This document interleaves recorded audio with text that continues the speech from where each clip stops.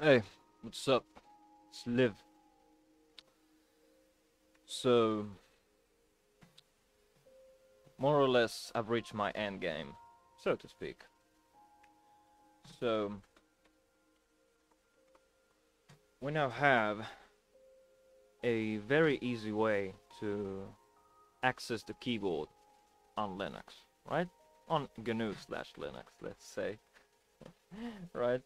So, just the disclaimer here. Obviously, this is not going to work on a remote desktop, but if you use a remote desktop, honestly, you have the more specific use case. You need the specific solution, not the general purpose one.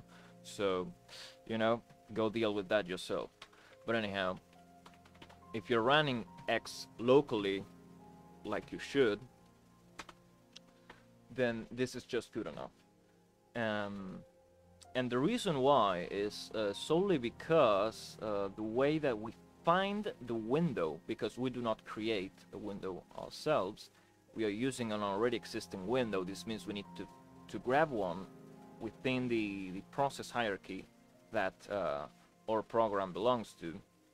This means looking up the process ID chain, which means having a association between PID and the window itself.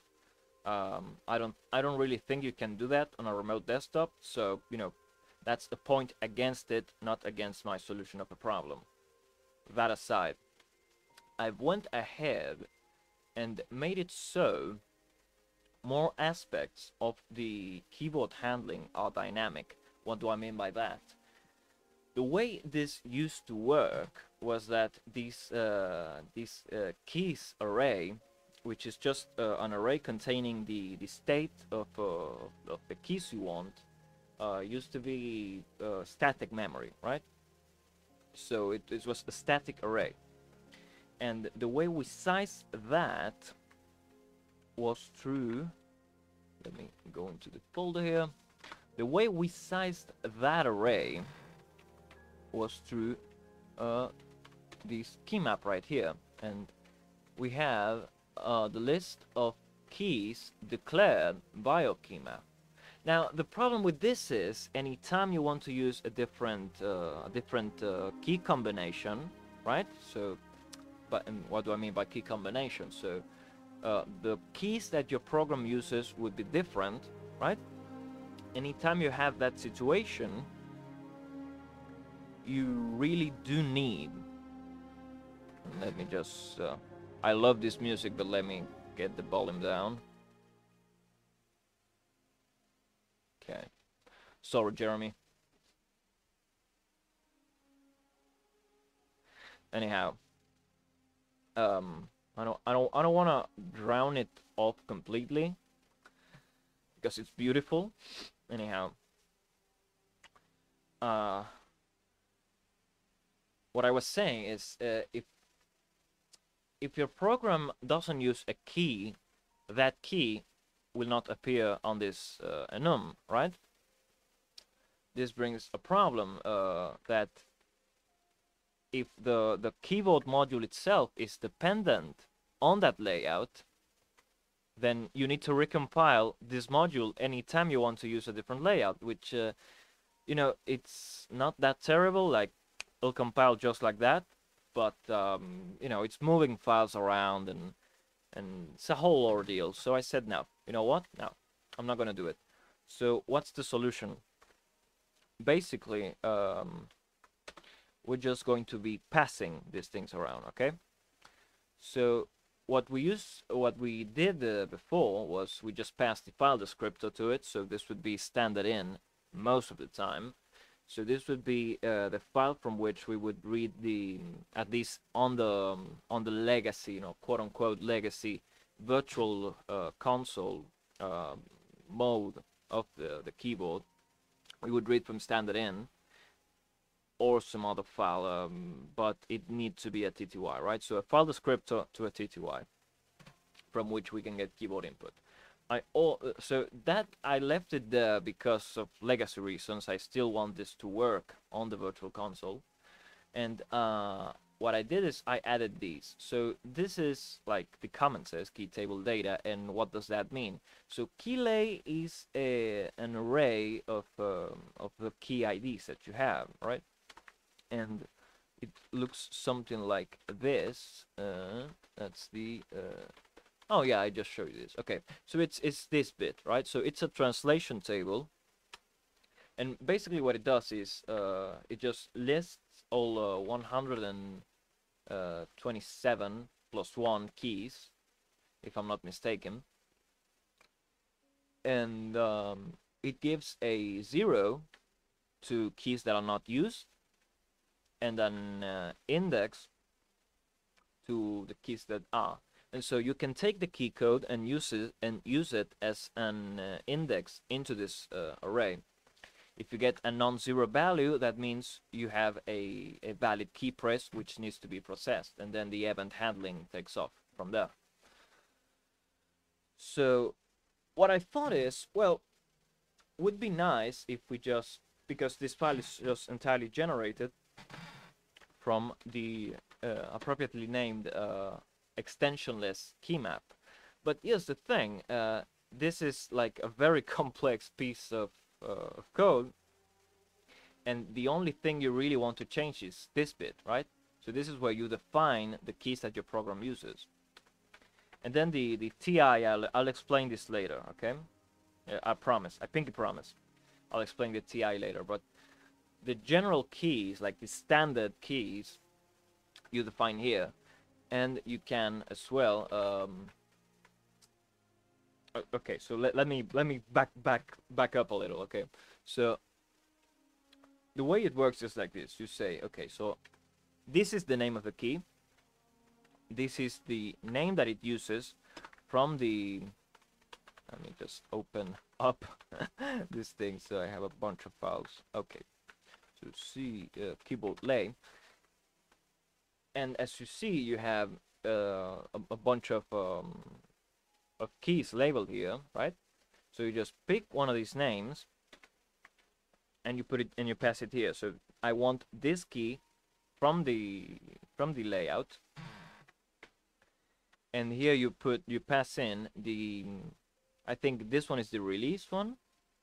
No, it's on down, on up, on held. It should be the other way around. It should be on down, on held, on up. But you know what? Let's fix that right now. Okay. So, and let's actually label this correctly. So this is on tap, on held, on rail, right? So on tap. So the first time you press the key, and never again, right? Until you let go and press it again.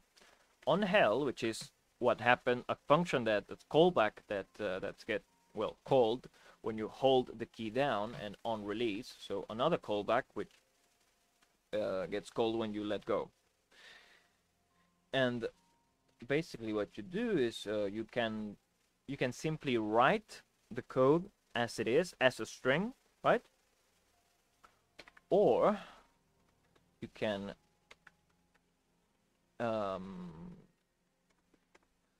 write one of these key files, which is simply, it's basically a place where you can just write some C code and put these labels on it, right? So on tap, and the tags need to be on this order, just to make my life easier, okay? So basically you put on tap, and whatever C code you write here will be pasted as this field over here, right? And that's basically what this RD key file is doing. Okay, so if the code you need your key to run is a little bit more complex, you can just put that into a file. Okay, and you know, it's kind of nice because you get to have like the three callbacks in one place. So it's, I guess it does lead to you having a lot of small files, which is a little bit of a problem. Like I can see this being a little bit of a pain, so we'll see about making it a little bit easier to work with, right? So perhaps we can have like a single file and all of the keys within it. I will just have to find a way to sort of have like a separator, kind of like this, and where you can just say, okay, so up next is another key, right? So you could have something like, I don't know, key name here, right? And then the on tap, on hell, on rel, and so on and so forth. But I'm not gonna do that now because it's beyond the scope of this session, okay? But it's just throwing it out. There's something we can do, and then the ty. And why did I close the other window? I actually need to show you this. So I pinky promise I will show you, okay? So within the keys folder, this is where I put all of the key map generating files in.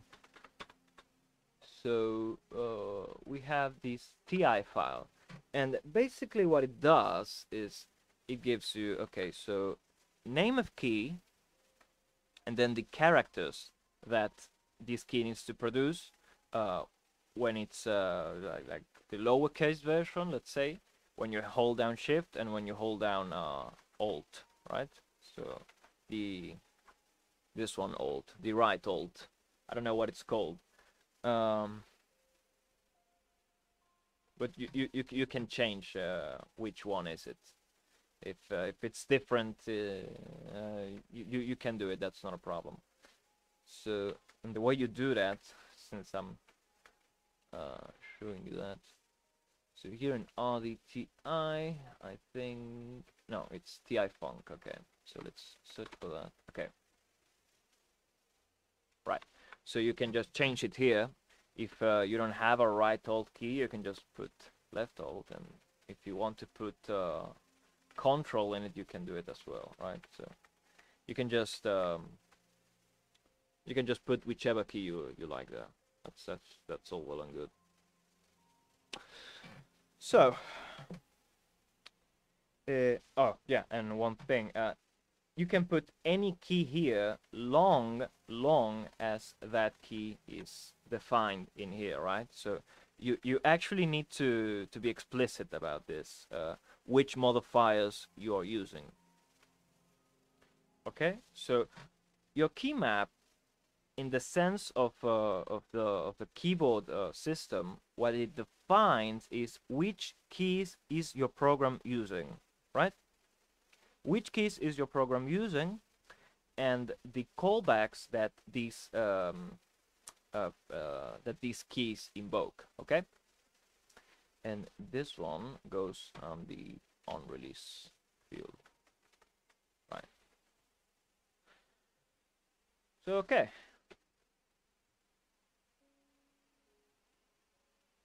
Okay, good. What else am I missing here?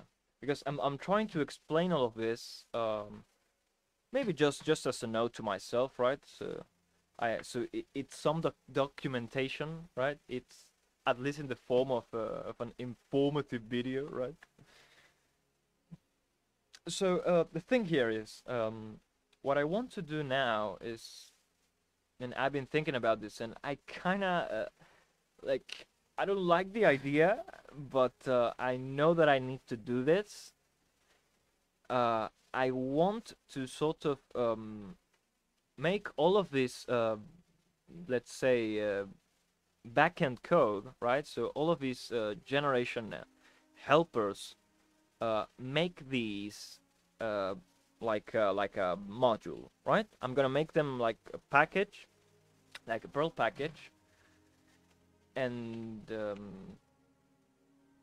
so when you make a program utilizing my keyboard handling, all you have to do is define this array, right? All you have to do is well, make your key files, your TI file if you need that, and then just I have to say, I'm sorry, I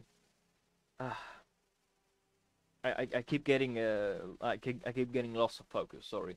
So all you have to define is this array, your key files, and your, if you have any, and your TI file if you have any, and then everything else you don't even have to see it, right? So you can modify it if you want, right? So you can still do that. You can just do whatever. But if you don't want to be tinkering around with the guts of the code generation, you can just send these parameters, and it will generate the key map for you. And then what you can do is just like I'm doing here, you just include the key map, include the keyboard, and then everything you have to do to initialize is just this bit, right? So yeah, that's that. You need to pass in, and you know what? I mean, I don't want to make it so, like, I'm pretty sure I do want to, but I mean, I would hard code it so that the file descriptor is always standard in.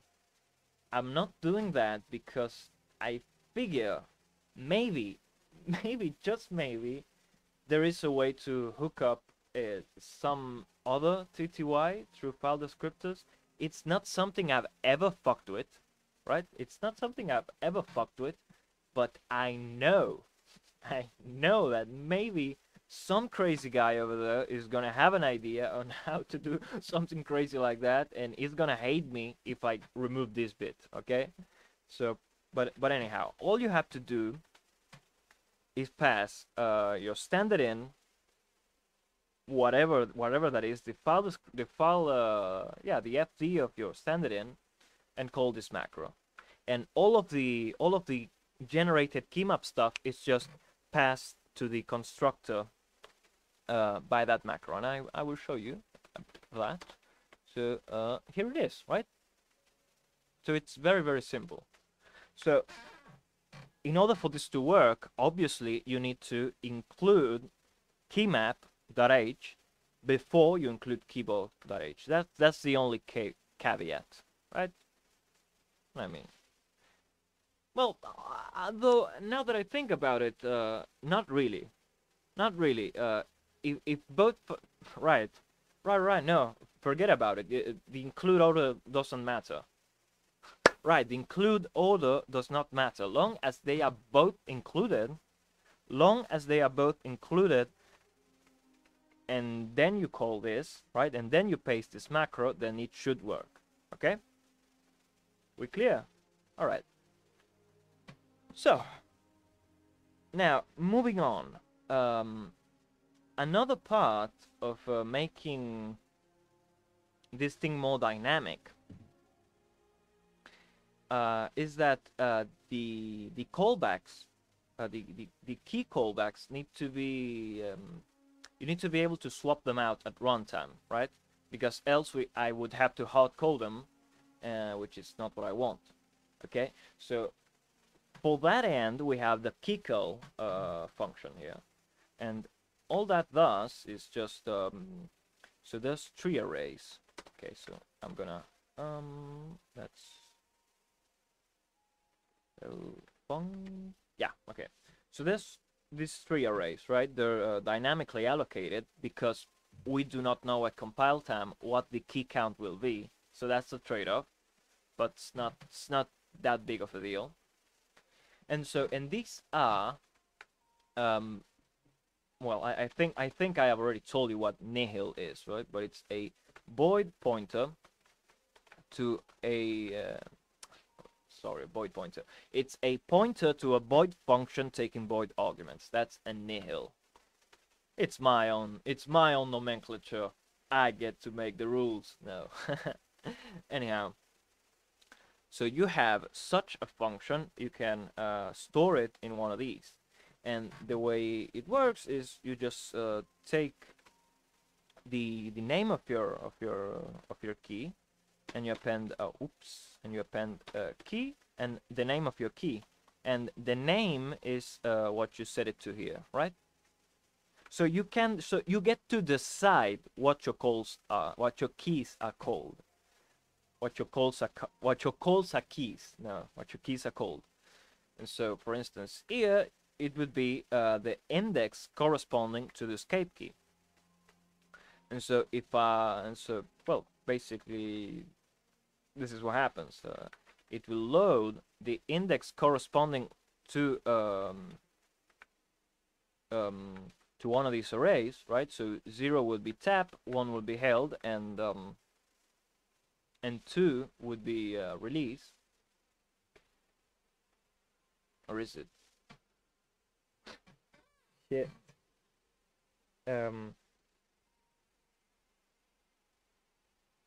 Yes, it would be. But why am I ending it with 3? That's not correct. That's not correct, actually. It should be mode less or equal to 2. No, actually. No, right, what am I thinking? No. I cannot easily bounce check this now that I think about it. Or can I?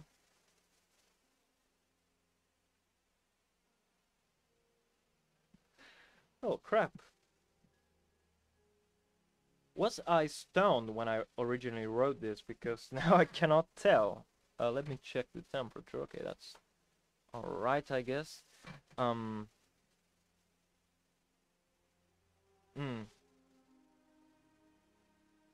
Okay, so I'm gonna do this bounce check real quick. Okay, because I mean it's actually trivial, but it is actually trivial, but I don't want it to. So what I'm gonna do is just do it the I'm gonna do it not in the clever way, because obviously when I try to do things the clever way, things go wrong. So it's actually not ending to 3. It should be less than 2.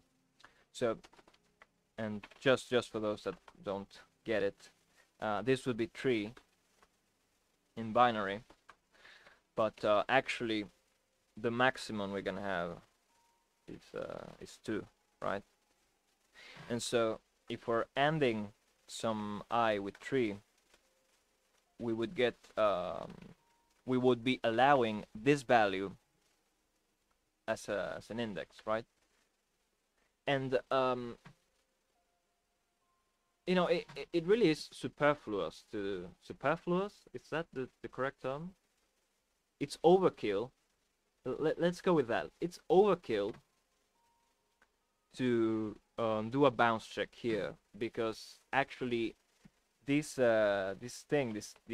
key call thing, it's handled by I think it's, so the function that makes these calls is generated, right? Yeah. The very same file that generates the key map takes all those callbacks that you define, makes functions out of them, gives them names, and then loads them into the slots that you've specified, right? And so basically at runtime, all you have to do is just init the keyboard and then call this function, right, to load all of your callbacks. But here's the interesting part. Maybe someone wants to modify the callbacks at runtime, right? So for most use cases, you wouldn't even know this function exists, right? You would never use this function. You would never call it. You would never call it yourself, let's say. You would never call it directly. But it's still there, and so I thought, you know, I don't really want to. I don't really want to do. I don't really want to have an overflow. Like it's just like, yeah. So anyhow, I just remember how to do bounce checking. I'm sorry. It's kind of my thing, and I always mess it up. I don't know why. So it's actually less or equal to 2. So anyhow, I was trying to be smart here and end it to 3. And what happens when you do that, and I know I keep jumping around, you know, like, bear with me, like, this is what I am. I have brain problems and shit. So, anyhow, when you end something to 3, and let's say you would get this. You're basically masking these bits and nothing else. So if you get something like this and you end with 3, you get these 2 bits. So the problem with ending with 3 is that actually you want to end to array size -1. But if you end to 2, you only get this bit. So that's the problem basically. So yeah, I'm just gonna do it like this, which is just a shorthand, a syntactical shorthand. Like I'm fairly certain this will include just modifying whichever register this thing is on, if it is on a register. Doesn't matter, it's already done. Anyhow, moving on. So, well, now that this whole thing is dynamic and you can define your keyboard layout, you can just generate different keyboard layouts and just utilize the same header and the same object file without having to recompile it, because that's the important thing. You want to use this code, you want to just say, okay, I want keyboard support include keyboard.h, right? That's generally what you want to do. Just get me the thing with as little hassle as and make it as little as a hassle as possible, right? So you can just include keyboard.h and you get all of its goodies, and most of the tedious stuff is generated for you. So, in order to sort of get to the keyboard handling endgame here, we really do need to take care of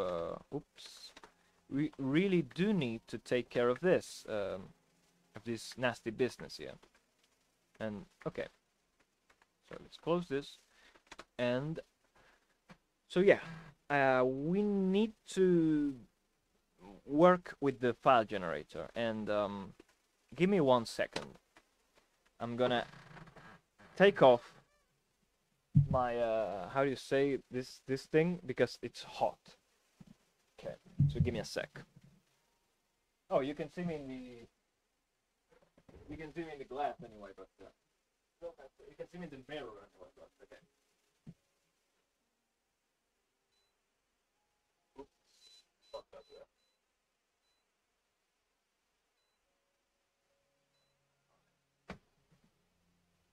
Oh, anyhow, wearing black flag here. So, okay. So I forgot to roll before I began rolling. So, I'm gonna turn up the volume and roll me a cigar. Okay. I'm gonna roll real quick.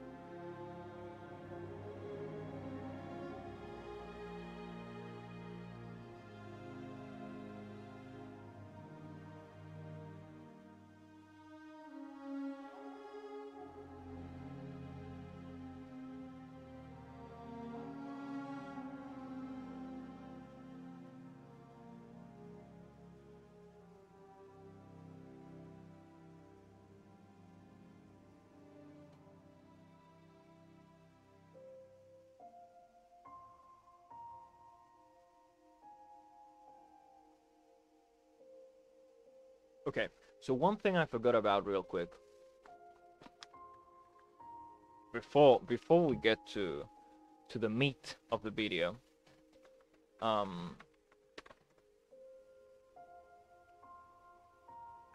these is tap, is hell, and all of that, this gets you the state of a key. So if you want to know,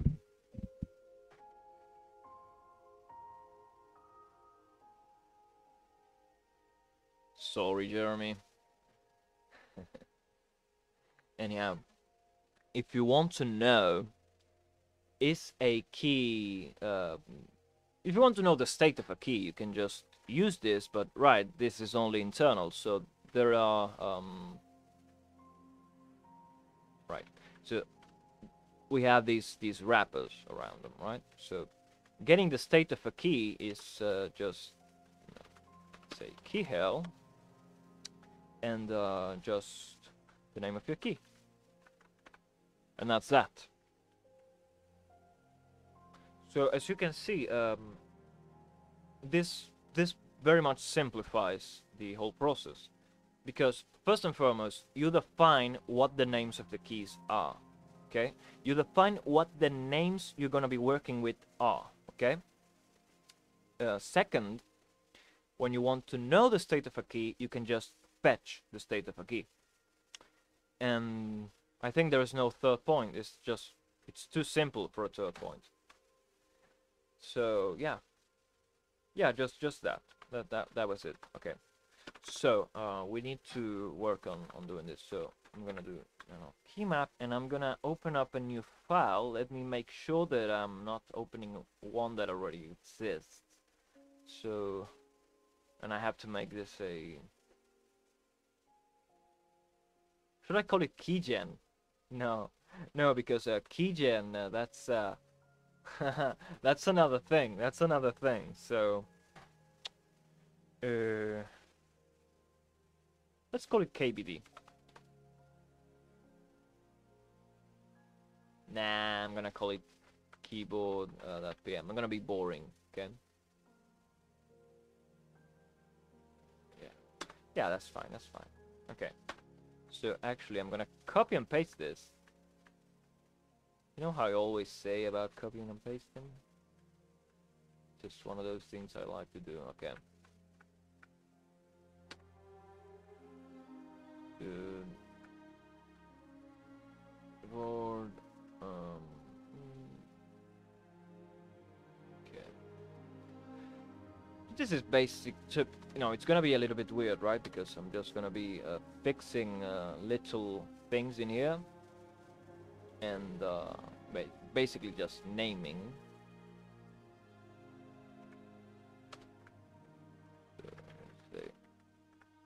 On tap, on hell, on rail, so we're always using the same terminology, right? Because else is weird. Okay. Alright. So there has to be some kind of a split. Oh no, I'm doing it right here. Okay. Good. Okay, so let me just rename here, and I'll get to the copying and pasting. Okay. So there should be another instance of this right here. Okay. So this is just the process by which the user defined key map is being read. Okay. It's I know that to non-Perl programmers, so programmers that don't know Perl, I should say, this looks like a bunch of fucking nope, right? Like you look at code like this and you say this is a bunch of fucking nope, but once you get used to everything having a dollar sign, once you get used to that, it's actually fairly straightforward. Like I pinky promise. So anyhow, learn Perl, kids. It's good for you. Okay. Anyhow, yeah, I think we're good over here. Okay. So what I'm gonna have to do is make it so the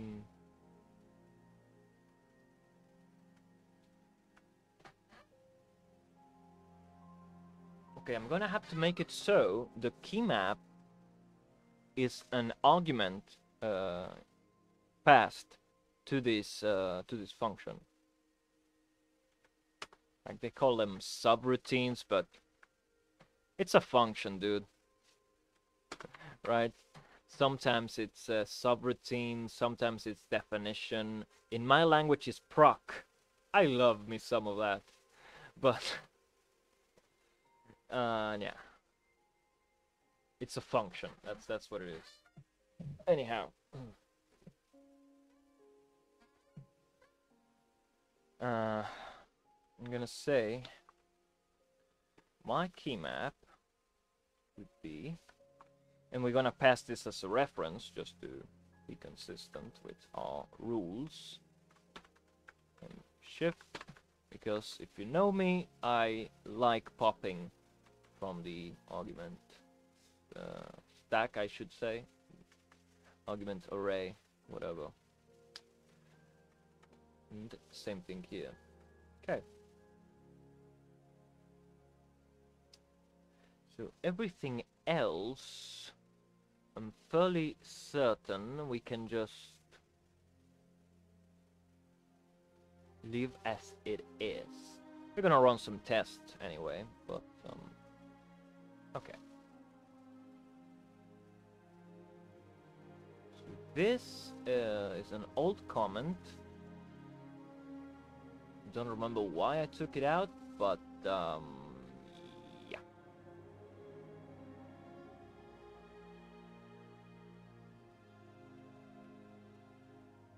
I'm just gonna take this out.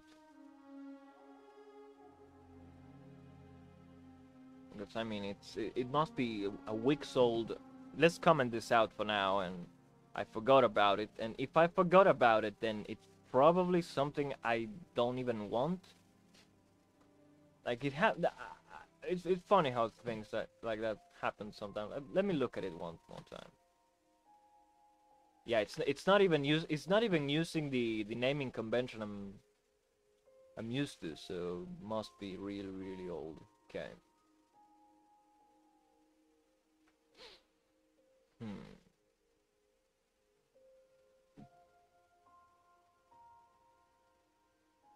Well, I'll be damned.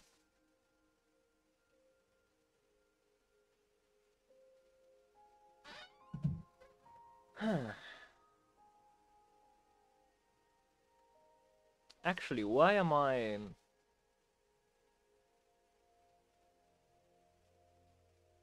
Like, it's kind of weird having this function call here, right? Because I guess I could make it so the dictionary, the array is just read and interpreted. I could make it like that. It's a little bit of a hassle.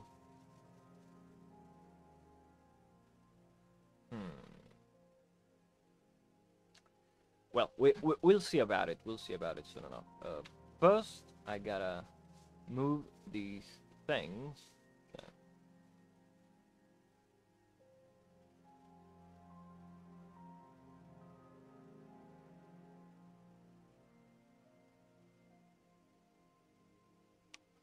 Okay. So yeah, all of this.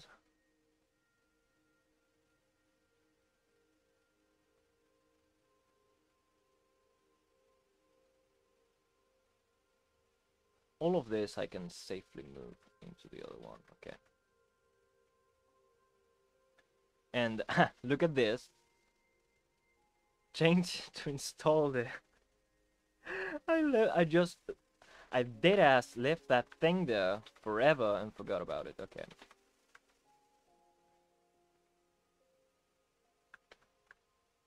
Okay. Because automat would be the automat would be the source folder, right? And live would be just the folder proper. It's like where you would actually install these things too. Okay.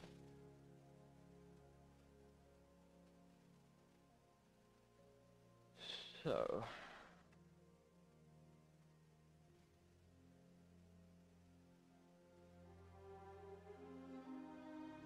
Okay, so I'm gonna leave the keyboard layout hard coded for now, okay? Because this is a file you would generally not want to modify unless you're gonna be changing names. It's not something you would modify, right? And it's not even I mean, it's names that only have meaning for internal for the internals themselves. Um, like only at this point, right? When you have to pick a name from here, only and only then do these names matter. And I mean, if you wanted to, you could change them. Um, but you know, it's such a weird thing to do that you know, I feel it's better to just leave it there hard coded, because you would need to have the source to this if you were going to do any generation. So yeah, we'll leave it there. We'll leave it there for now. And in any case, if we want to change it, we can always change it. Okay. All right. And oh yeah, I need to make this a package.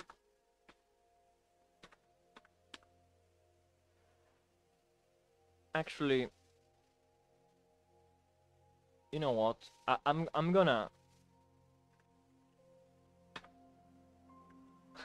I'm gonna change the name of it. It's gonna be Gen Keys.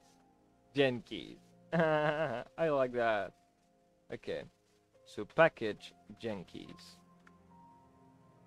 Is that nice? Hmm? Oh, let's call it Ganks. Genki. Genks. I like that. Yeah. Okay. Nice. So, I need to return one actually, because this is a package. I always put this bit in anyway, so I can just turn anything into a package. Might be bad practice, but okay. So, right, I don't think there's anything else for me to review here. I'm just reading the code to make sure that I'm not breaking things. I might break a thing or two here and there, but I'd rather minimize that, right? Okay. So another one of those things, the TI keys, which are the textual input keys, will always have this thing to them, right? So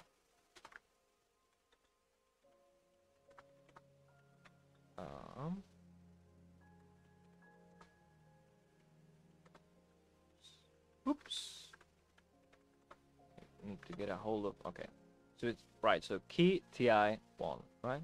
So yeah, it's just a thing. You could remove it. You could remove it if you're so inclined. You know, it's right here. It's on RDTI. Okay. And now here is where I'm gonna make a change, because we do want to make it so you can select your own TI file. Okay. And if you have no TI file, then you don't even need to do this. Okay. So because all this is doing is how do you say? It's just creating a sort of like extending the key map here, right? It's only creating additional entries which all follow the same formula, right? So the idea is all TI keys, all text input keys, would follow sort of the same guidelines for how they would function. Okay. Oops.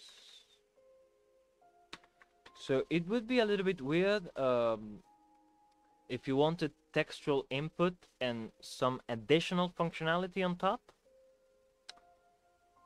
We can add support for that later, okay? Um, I mean, yeah. Okay, let's put a to do on that. Okay, let's put a to do on that. Handle non TNT, right? Non TNT. Non TNT case, meaning both custom callback. No, not both. Say handle custom code on TI funcs. Okay. So what this would mean is allowing the user to define additional behavior for a text input key, right? So perhaps the W key does something in one context and something else in another, right? And in another context, it just prints W, right? So perhaps you want some of that.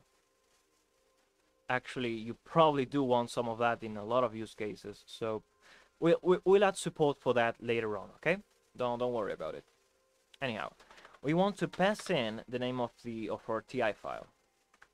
So, and obviously, if you just want to use the default one, you can just pass that, okay? So, what we're gonna do is TI file. That would be shift, right? So you just pass the path to the thing. And actually, it's text input funcs, and let's say in path to how should I call it?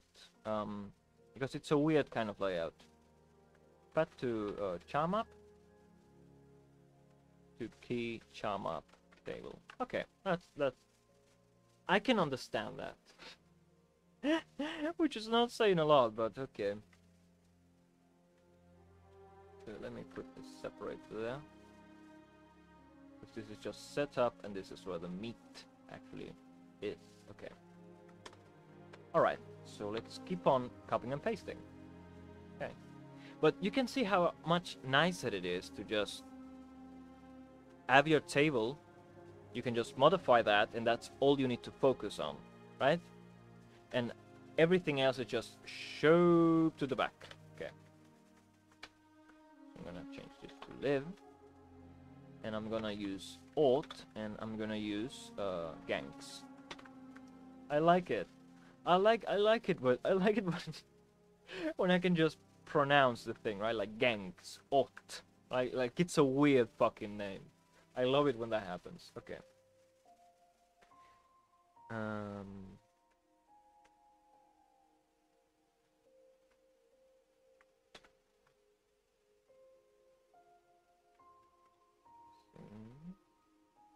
Okay. All right. So there's just one thing. All right. This one I'm gonna leave as it is, hard coded. Okay. Yeah. Okay. That's fine. The key file you're already passing. Okay. All right.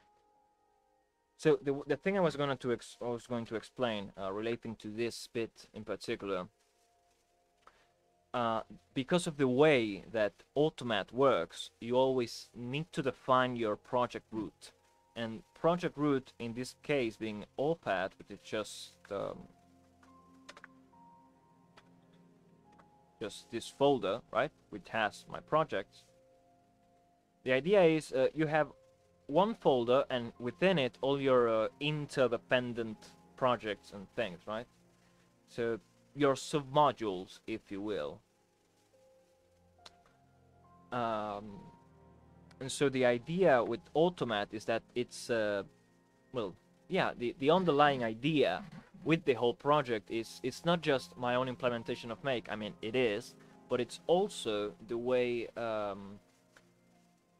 I managed to build like a whole bunch of projects in just one go, right? So that's the idea. You have one file to manage all of your Make files, so to speak.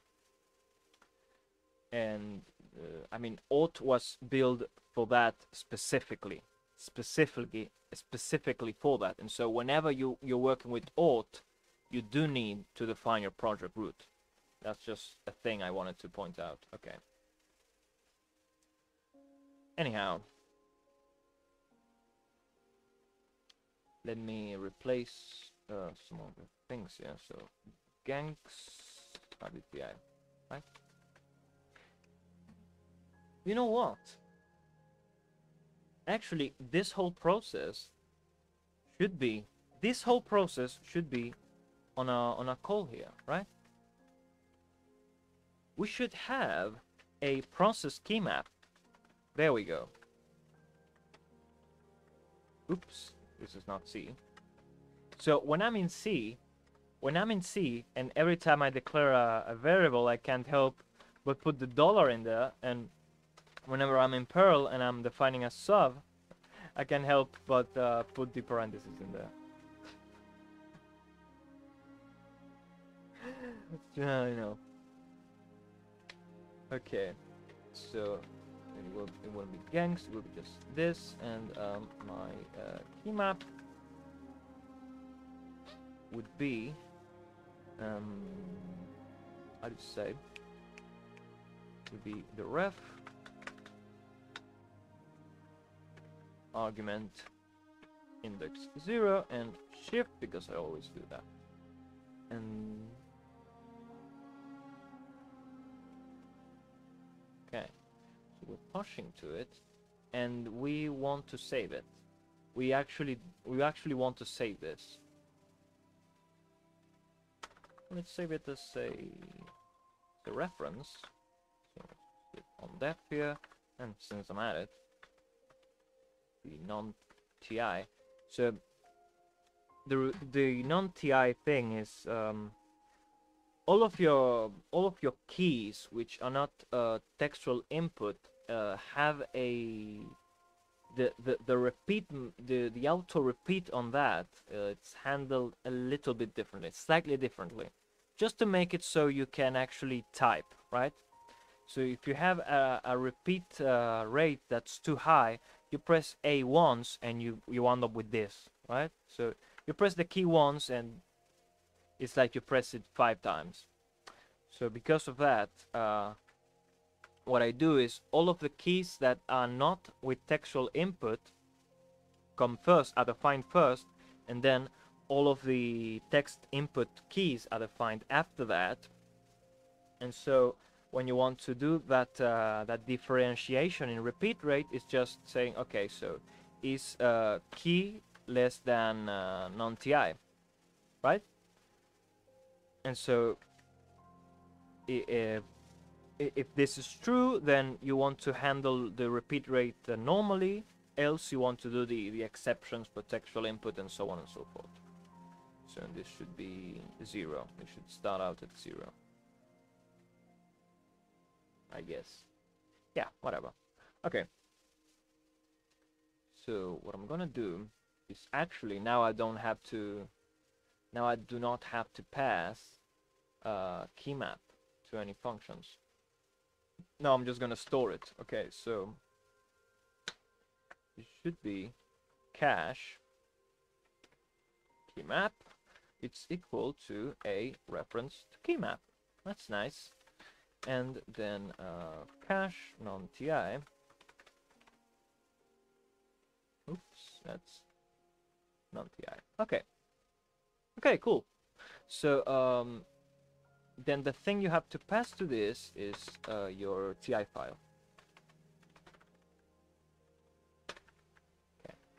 So you can just RDTI and pass in TI file. Okay. Okay, that's a wrap. Okay. So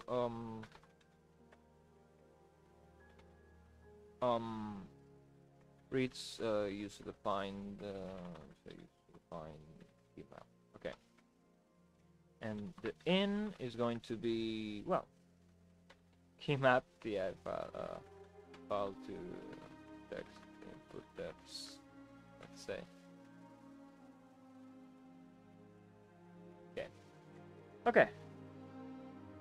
That works, I guess. The other thing I want to do is doing the handling of this thing, okay? So what I'm gonna do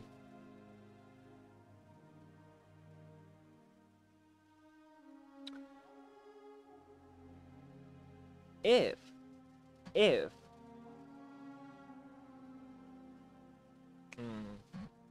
no, you know what? No. Okay, listen. Okay, so I can, because this one func always has to run, then I can, right, this always has to run, and I don't want to have to force the user to always specify this, because it's a little bit uncomfortable, right? So you should just pass it the name of the key, and then this call should be made by the process, right? By the process key map. But the thing is, the read key file bit, I mean, what I could do is, if you have 3 strings defined in this array reference, in this anonymous array reference, then I would say, okay, so the entire thing is defined. Else, if you have a single string, now that I think about it, well, actually, you have a single string, and we need to check that it exists, right? Yeah. Yeah, if you have a single string and it's a path to a valid file, then we can just read it. Right, so you never need to specify shit. That's nice. Yeah, let's go with that. I like it. I like it. Let's automate to the max. Oh my god, that sounded so lame. Automate to the maximum. Yeah. Okay. Okay, so let's get rid of this. And you know, it's always nice. I'm not much of a front-end kind of guy, but it's always nice simplifying the interfacing, right?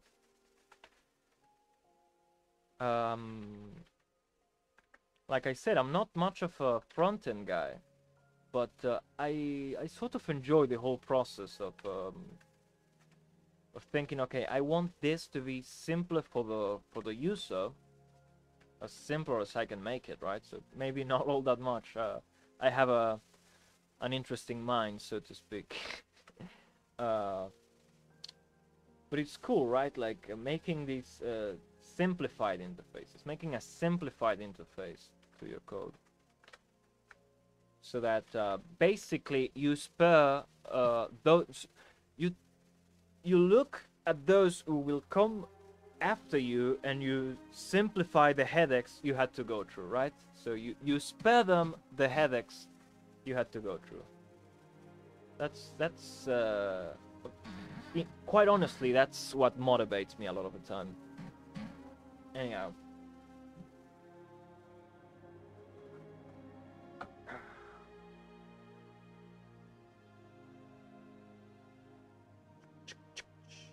Just getting a drink here, give me a sec.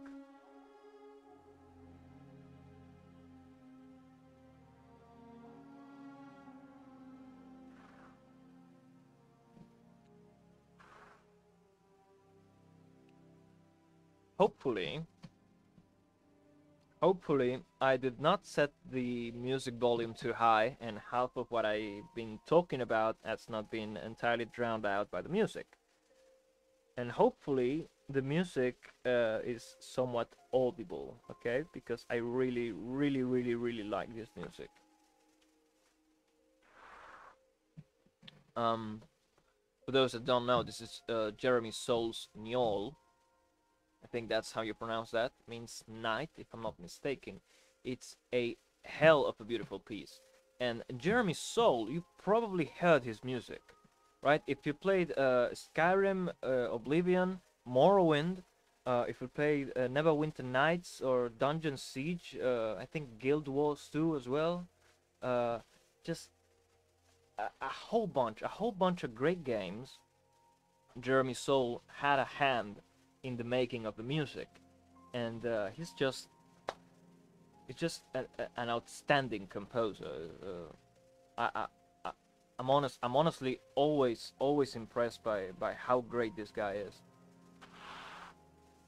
I mean, the Morrowind main theme, you know, the Morrowind main theme. That shit brings tears to my eyes sometimes. I'm honest. It's beautiful, beautiful music. Anyhow, enough about my sentimental nature.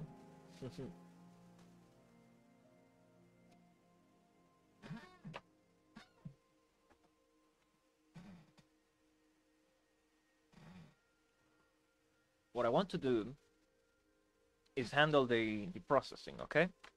So let's do that. And it's actually not that difficult.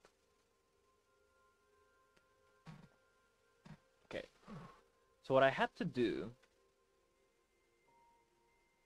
before I start pushing things here, okay, I want to do a little loop, okay? So let's make a little space here. You know, just to signify, people ask me, why do I do this? To signify that something happens within this block, right? Um, it's sort of like opening a scope, in a sense. All right, like just you're signifying what happens here is self-contained. You can take this by itself, right? So it, at least for me, it does wonders in simplifying understanding of the code, and I would hope it helps whomever comes after me. Okay, that's always very important. Code readability, kids. Like, there's no good way to do it. No, real talk. There's no good way to do it. There's no good way, no list of bad practices that everyone's gonna like, right? Because everyone has their own different idea of what good coding, of what clean coding looks like, right? I've been mocked. I've been mocked a lot of times for doing this. It doesn't matter to me because this works for me. Okay. If it doesn't work for someone else, well, they can go fuck themselves. But you know, this is what does it for me. If I'm working with a large ass code base, even being my own project made from scratch, I forget things.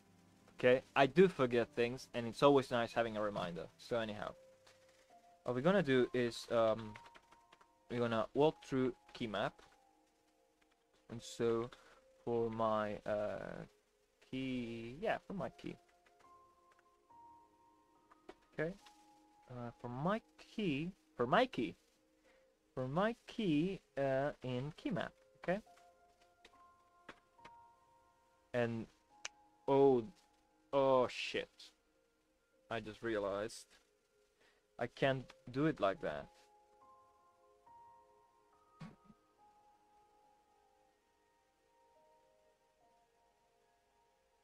Hmm.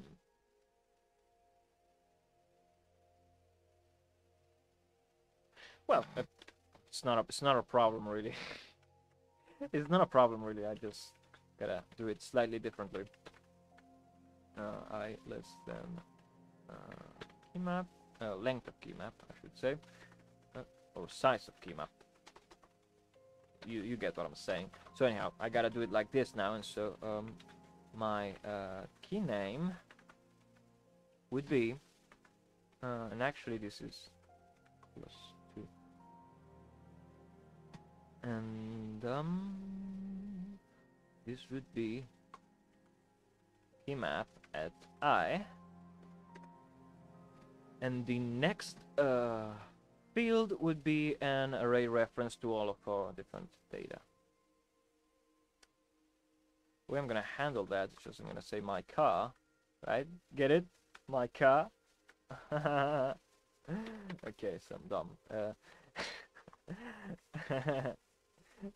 Okay, so actually this is better written like that.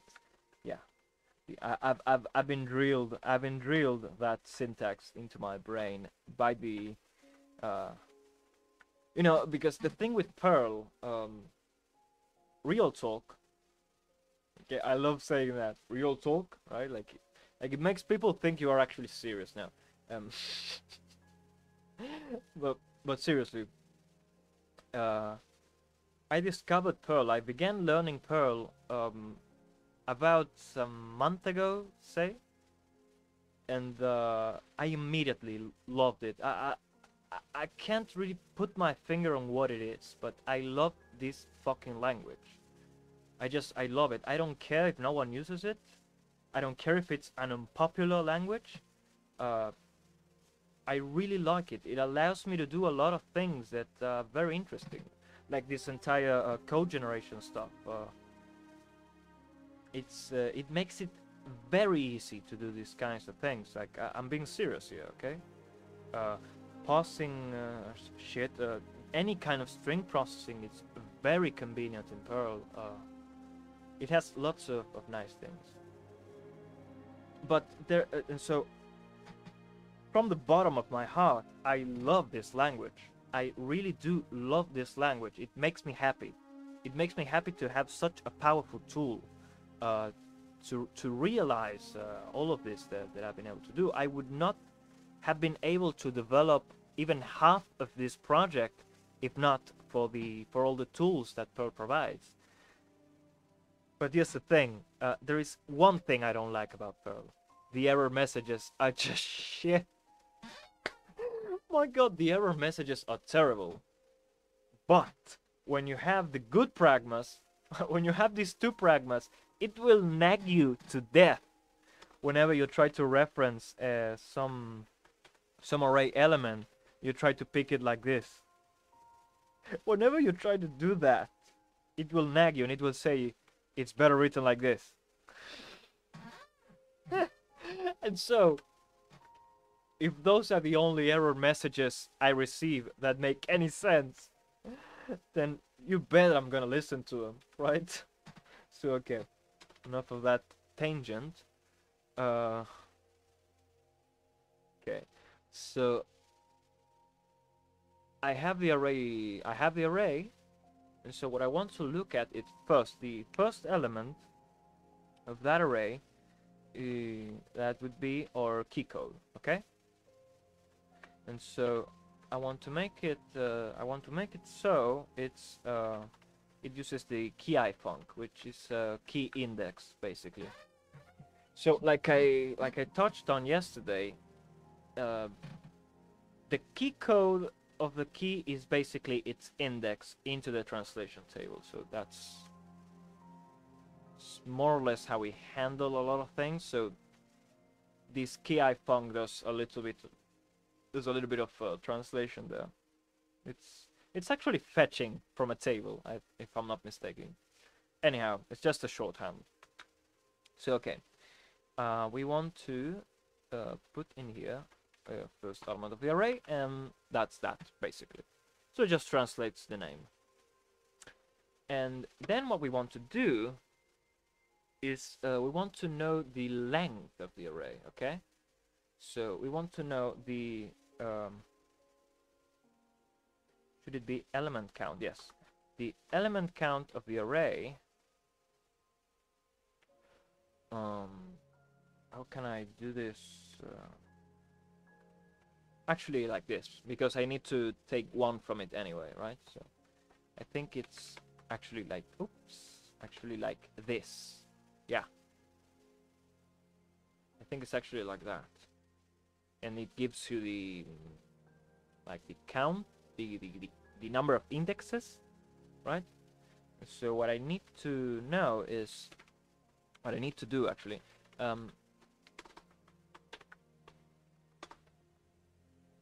If this index count is 1, no, actually, if it's greater than 1, no, we're gonna do it like this, okay? So if it's 1, then we assume it's a path to a, how do you say? It's a path to a key file, right?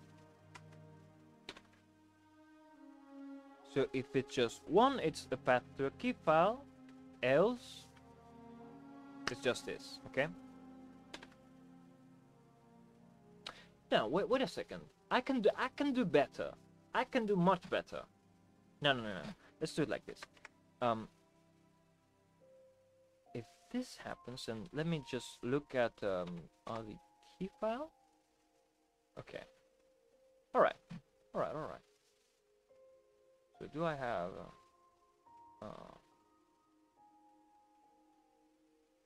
I want to turn it into a.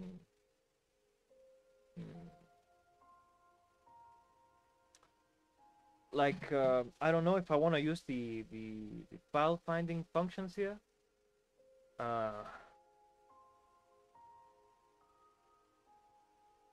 Well, I'm just to get by. I'm gonna do it the easy way. Okay. So if, oops, not like that. So if the path points to an existing file, so if we have one element and it's a path to some existing file, then we do the key file, okay?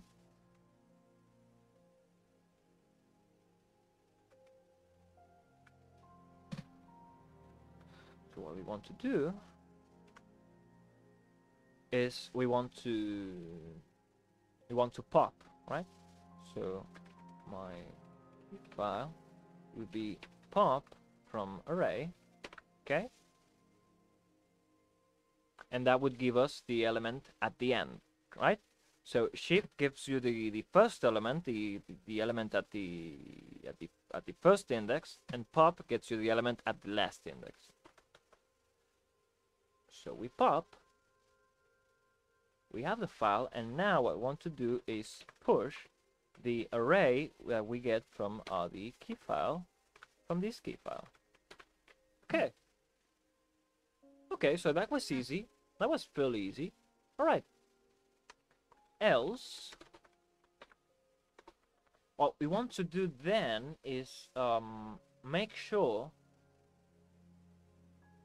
that we have all three fields, right? So we need 3 strings, and they can be just empty strings, and in that case we will not have an actual callback, just a nope, which is just a funny way to say no up, right? So basically do nothing. That's just computer sparse for do nothing. Okay, so yeah, that's that. I want to make sure that we have those 3 elements and they are not undefined, okay?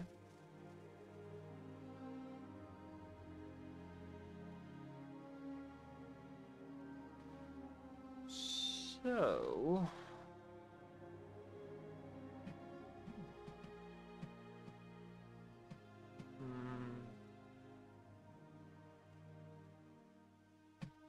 I think I'm gonna do it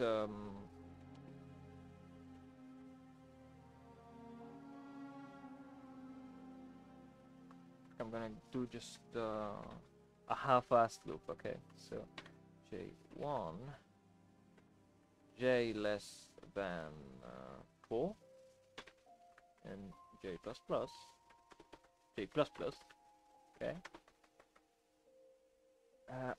Like I think this is valid. I think this is valid, Perl. So let's try it. Doesn't work. It doesn't work. So J equals.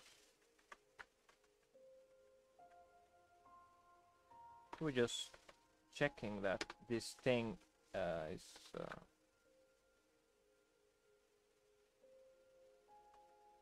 not, else be yourself, right? So basically what this is, if you are not defined, then be an empty string, else be yourself. Okay, that's that. Okay, and actually this is short enough that I can just put it in a single line. Oh, that's confusing. Okay. Okay.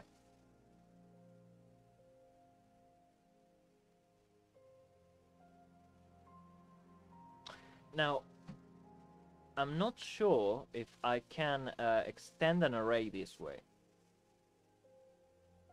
I'm not entirely sure, okay? We'll try. We'll try, and we'll see what happens, all right? So anyhow, that should be about enough, I think. So let's add some comments here. Do key translation. Do key name translation. Oh.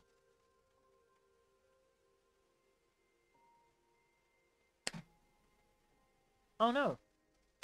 What am I thinking? Right. I don't actually... Right, so this is what happens. I don't need the key name. I just need the data. Right. I'm just processing the data, not the name itself. Okay.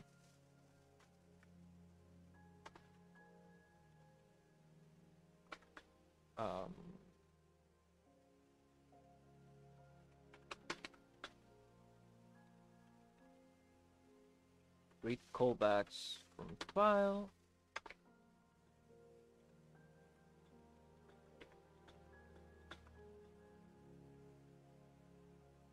Okay. Okay, all right. Let me just say cache it. That's a faster way of saying it. Okay. All right. So now we can just call this. Which, you know, you still have to specify gangs, but it's faster, I would say.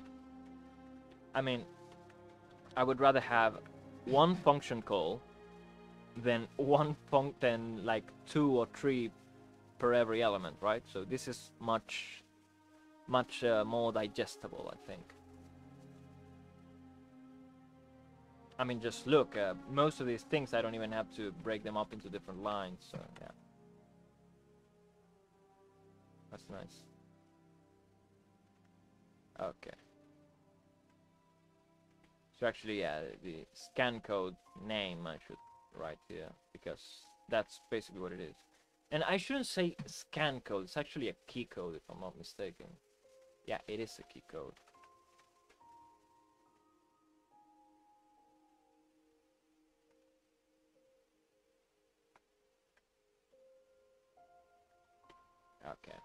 Okay. So yeah, I want to move this then. Okay.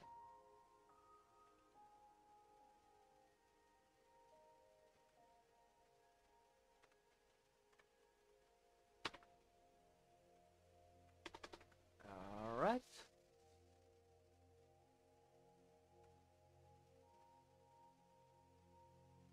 So this is one thing, and wait, what? Oh, I missed the top. Okay. Here we go. Okay, all right. So we don't actually need to pass the key map because I can just get it from the cache. Okay. And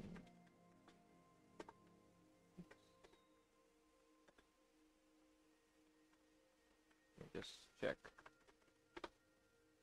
Yep, I need it right here. So num-ti, it's just cache num-ti. And actually, I should just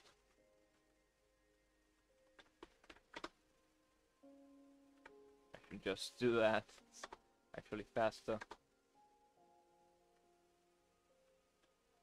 And yeah, and right here, same story. Okay. So I do need to do this part. Save non-text input key count. Read text input config and cache. Nah. Yeah, the cache the thing is just implicit. Like you can understand that I'm saving things to cache, right? Just from the names that I've chosen for this. Okay. I'm pretty sure you can do it. So, yeah. So, there might be some things that don't work right out of the box, but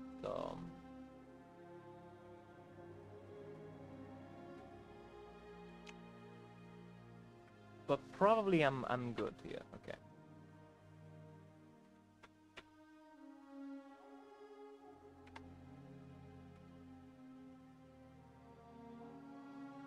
Have to do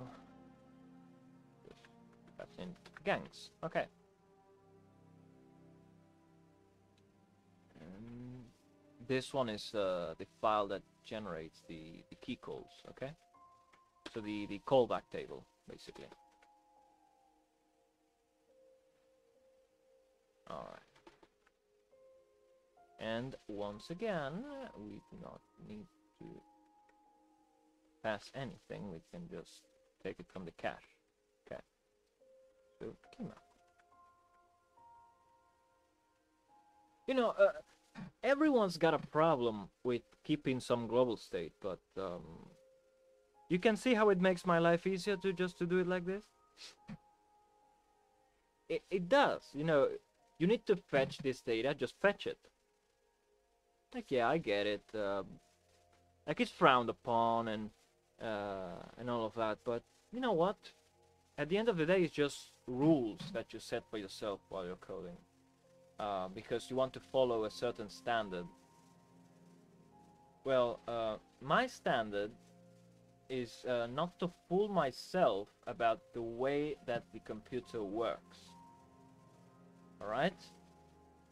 You declare a class in C++ or Java or whatever, and you make all of the members, all of the member variables, you make them all private. Did you know that they're all visible to the machine? Yeah, they're all visible.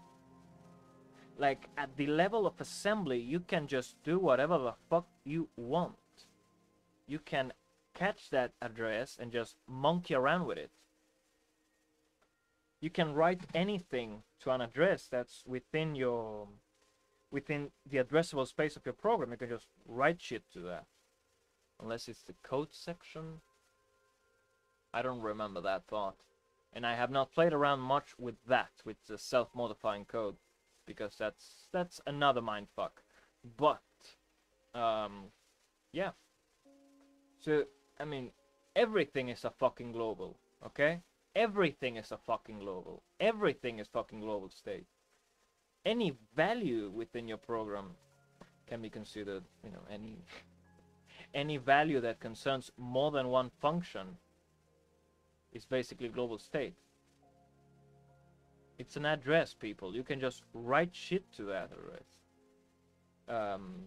Limiting what you can do is just like it's just a symbolic thing. It's it's just an artificial restriction.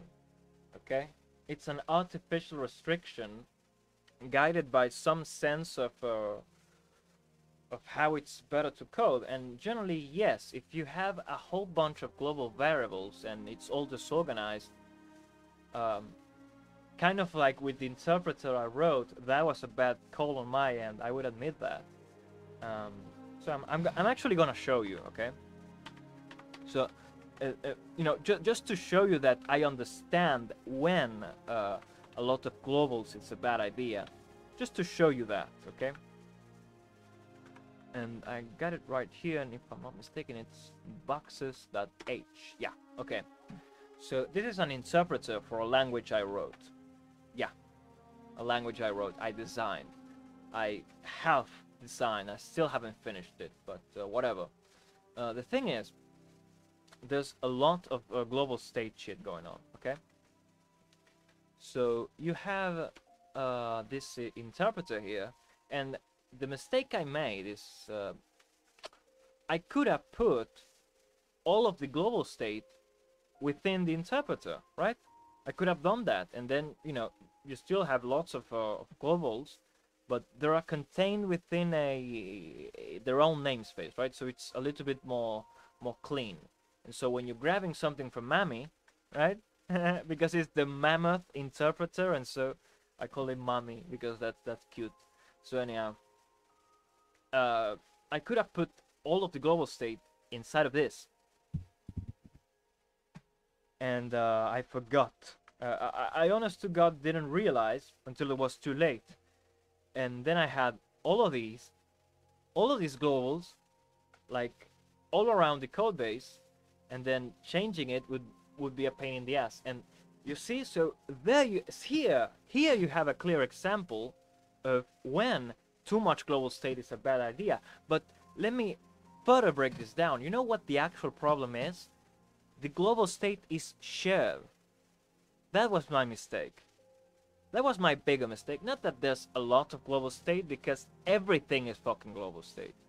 But right, like, and anything that is not like stack allocated, it's fucking global state. So, you know, you can fool yourself thinking you are not using globals, but you are. But anyhow,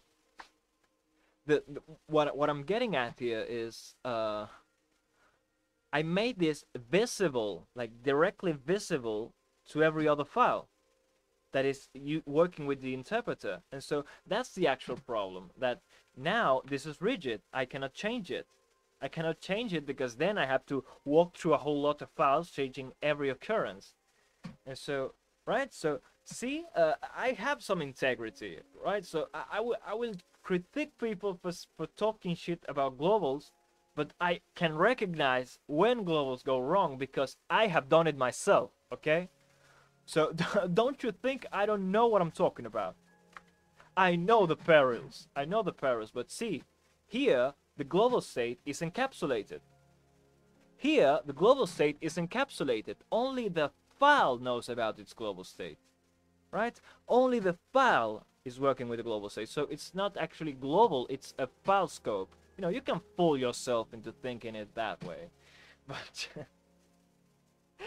it's still visible anyhow. It's still a global. But anyhow, you know, one time I was talking to some kid, that really believes in object oriented. Like, there's just no saving him now, right? Like, the guy actually believes it's the way to go to solve every problem. And I was talking to him about how once I had too many getters, and he said, "No, you did it wrong." And I said, How so? I need to fetch global state." And he did not know what global state was. He did not know what I was talking about. Like kids these fucking days, am I right? Anyhow.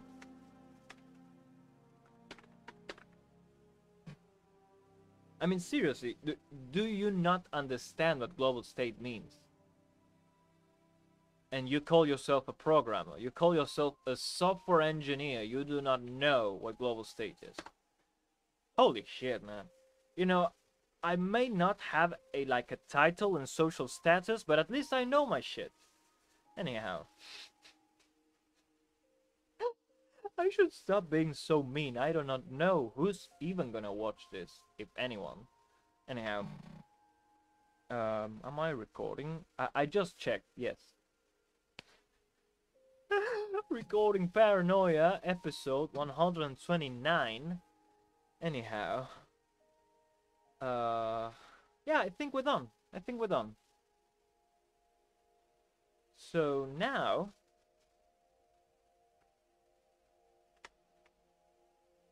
what I need to do is modify the... I need to modify the config here. Okay, so that would be or automat and or install. Okay. And I need to go into C config. Okay. So actually C, right? But it's weird pronouncing it in English, right? Like C. It's so it's C because it's Champ's editor, right?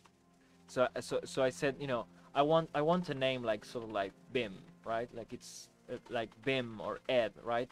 It's or Joe, right? I want something like that, right? Like it's short, and this is what I came up with. So yeah, it's dumb, but it's what I got. And yeah, um,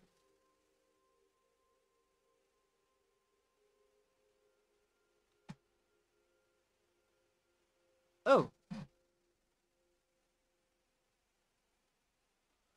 I need to. Okay, yeah, got it. Okay, so I need to move gangs.pm, and yes, I still need to rename the file, but I'm gonna do it. Don't worry. Okay, so what this does basically is it takes the Perl module or any file that you put in here, and it copies it into the lit folder. So then other files can look at it.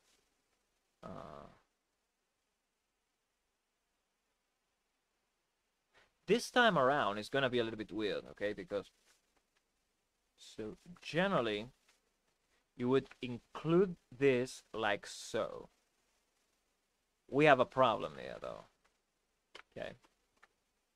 We have a problem here, and that problem is, let me get rid of this comment here.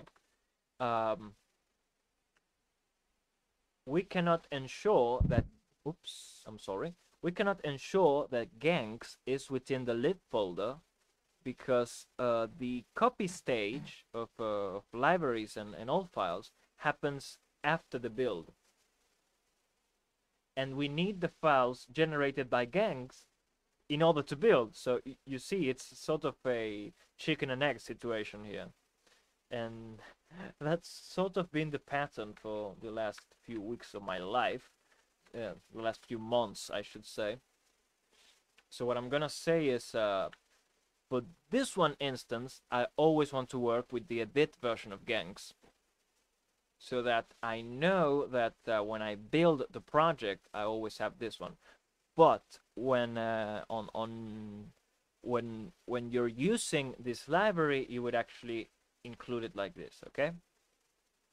Or you would just put it in your include path, but in your, how do you say, in your inc, I think it is, or the, I think it's Perl 5 live. I don't remember. I don't really remember how you're supposed to add to the Perl search path because I always just do it manually. I always just do it manually because I figure, you know, like I have everything in one folder. I have everything in the same folder. Why not? Anyhow, it might come back to bite me in the ass later on, but I mean, I made it an environment variable. That means I'm somewhat responsible. So anyhow, yeah, that should maybe work. I don't know, honestly. So let's just go in here. And I'm actually gonna debut this. So that just, it's a standard error redirection so that I can just quickly read here. Yeah. Right, I didn't rename it. I said, I'm gonna do it. I'm gonna do it. Guess what? I did not. Anyhow, I did not. Okay, so what did I call it? So it's keyboard PM gangs PM. I don't know why I called it gangs. Generate keys. All right, right. That's why. Gangs. I like it. Gangs. It's a funny name to me. Anyhow. I'm dumb like that. So okay. Generating. Okay, something happened.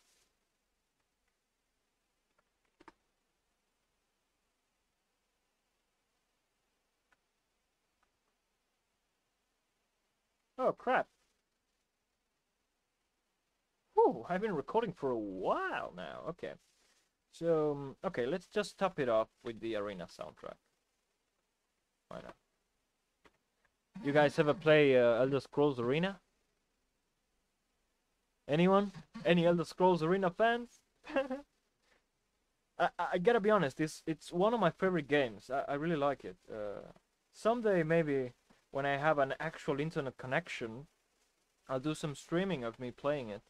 It's a nice game. I like it. Oh, let's go with this one because it was this one is like cleaner and this one is like more chipmunk. No, more chiptune. So it's more interesting. Okay. Okay. So apparently I fucked up. Oops. No. What am I thinking? Gangs PM and 140.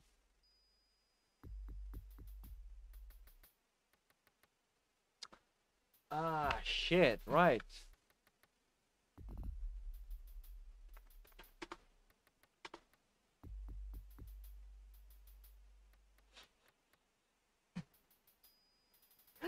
I forgot. It completely slipped my mind. I'm sorry.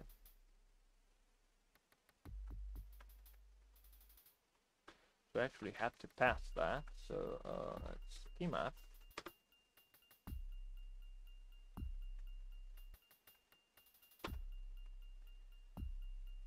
In our case, this would be from root. That would be C.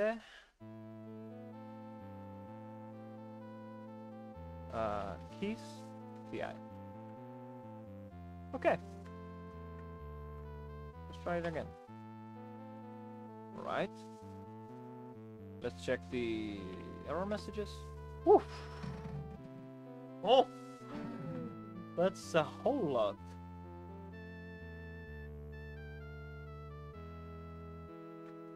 So apparently,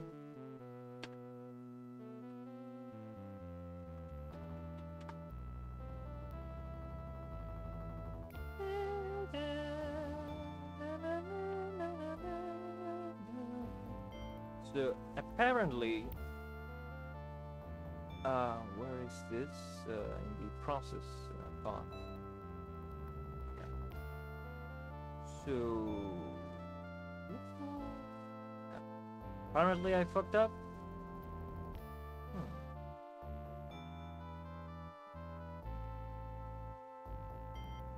Right, you know why?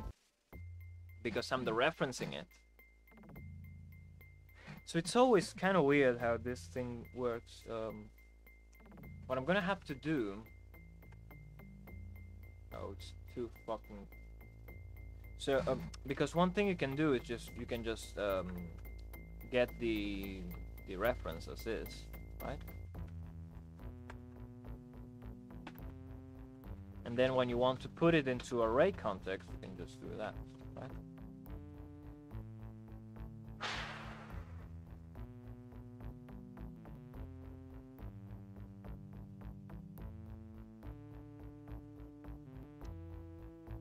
Okay, let's do it like that because else it's gonna be a nightmare. I mean, yeah, or I could just yeah, like this kind of thing. It's just too confusing to do like this.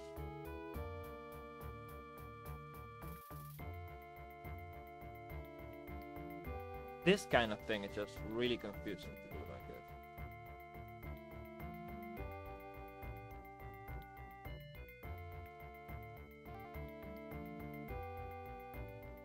I would suppose. Can I do that? I wonder. Can I do that? Let's find out. doesn't work, it doesn't work, like I always say. So, that, and here I need to do this.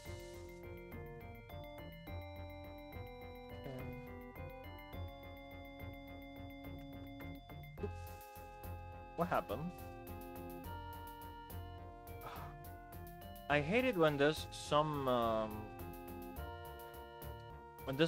weird key combination I'm not aware of that takes me like to somewhere else in the file, and it's a key combination I'm not aware of. I didn't set myself, and it does weird shit without my consent. I hate that.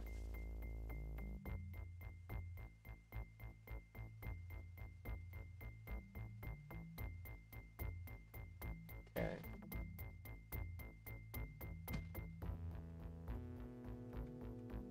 I mean, I could just dereference it, and then at the end of the iteration, just replace the reference here with a reference to the modifier array. But that seems like a lot messy, like really messy. Okay. What?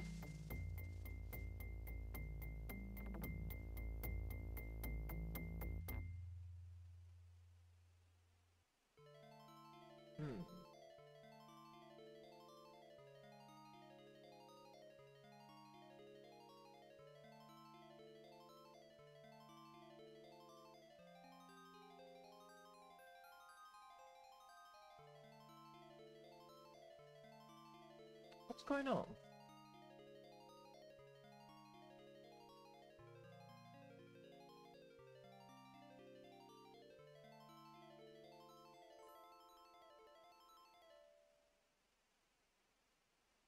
What's going on here?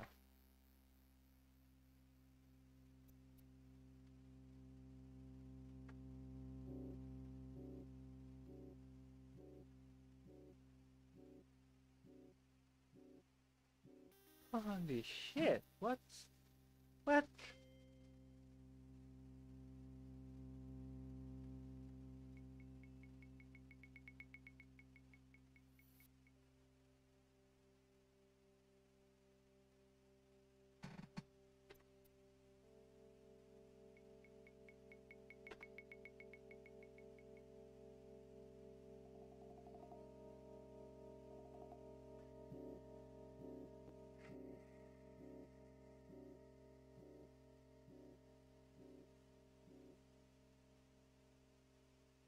Okay.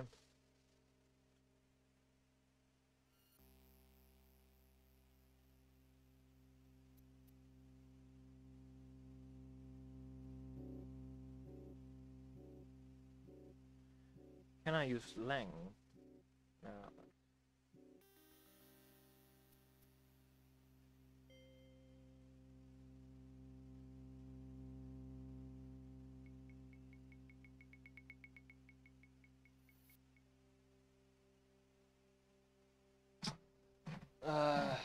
Okay. Let's do the more confusing thing, that the messier thing, that I actually know how to make it work. Because else I'm gonna be here all day and I don't want to.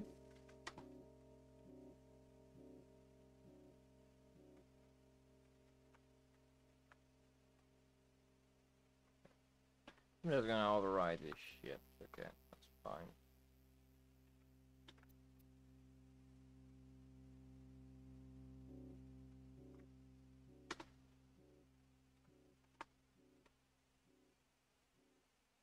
Oh, so it did work, but something else is wrong.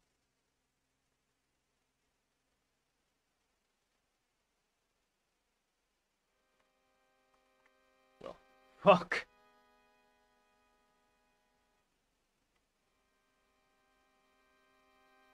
Well, whatever.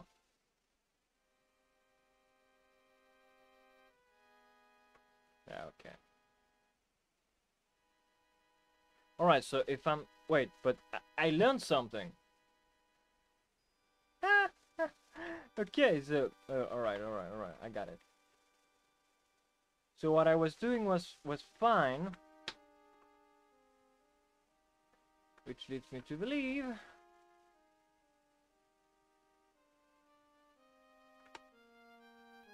that the error is somewhere else. Okay.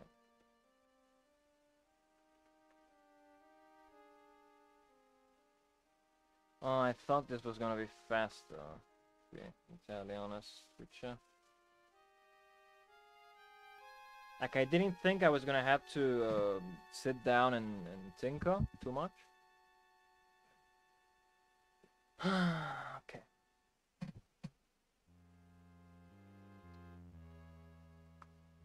But obviously, let's see what went wrong, okay? So, alright, so the indices appear to be okay.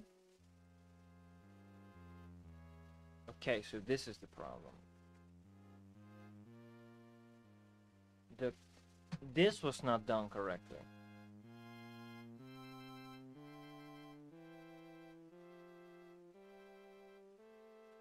Let's see about the key calls. Okay, yeah, no. This is bullshit. This is bullshit. What?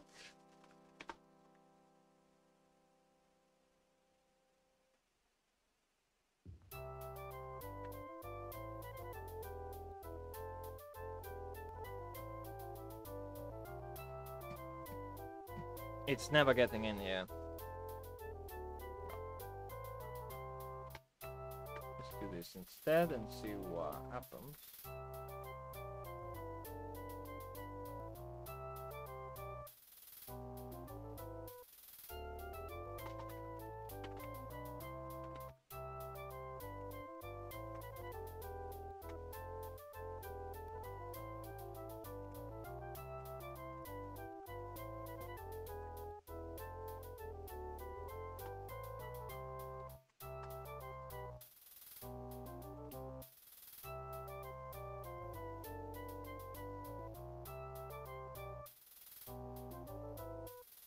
Crap.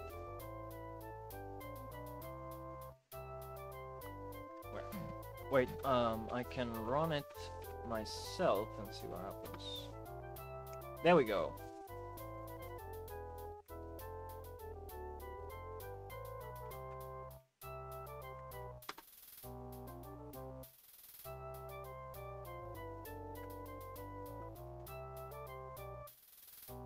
Right?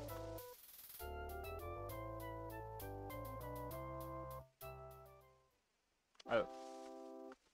Yeah, I just look at the I just look at the how do you say, at the line number it gives me, and I'm going like, okay, so what's wrong with that? Alright, so that's nice. Let's see. Alright, so now we generate it correctly. Okay, so let's see the key calls.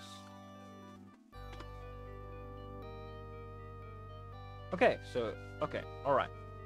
So peace has been restored to my kingdom. Okay.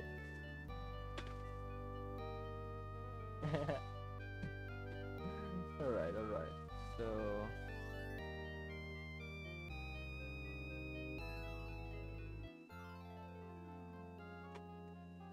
just one thing.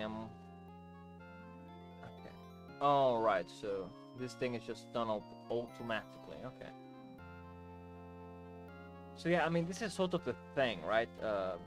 It has to generate this data structure from a file. And data structure. I'm sounding like a human resource guy. But I mean, honestly, it has to generate this dictionary. Yeah, it's a dictionary and an array, if I'm not mistaken. It has to generate this stuff from a file. But the thing is, this thing always needs to be there, right? So what I should do actually is just type the thing out, right? But I figured it's better to just define it in a file than just pass the file and all of that shit. So anyhow, like you could actually replace all of this with just the array, right? You could do that, but I chose not to. Anyhow, I mean, it would be too repetitive, right? Because it's listing a bunch of indices, sequential indices at that, and making the correspondence between that and some other stuff. So yeah, it's better to leave that kind of work to the script. That's probably better. Okay, so I think that that's it. Okay, all right.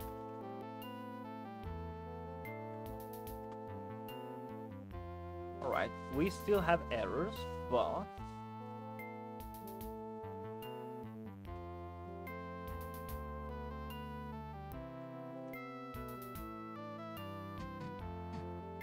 yeah, this is actually a pretty good point. This is actually a pretty good point. Not this part.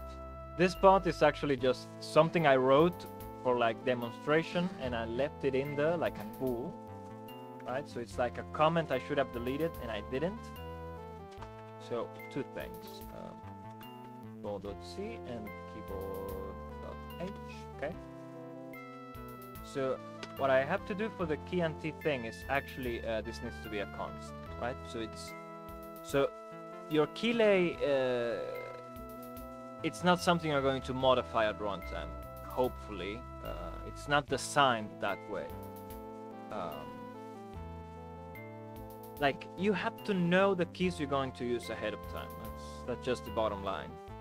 If you want to have a way to configure those key bindings, well, first and foremost, make it open source, put it in a config file, and let the user modify it and recompile it themselves. That's the true way to do this kind of shit. So no, this is a const. And well, I forgot about that for a second. So yeah, that's why. Okay. Now for the other error. This one is just like a rogue thing that I left there. Okay. So what else? Seems nothing else. Okay. Let's try it again. And we still have a mistake. Okay. So what?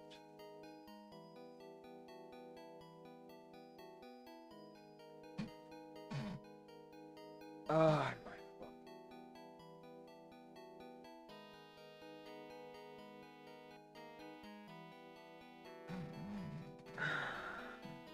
Okay.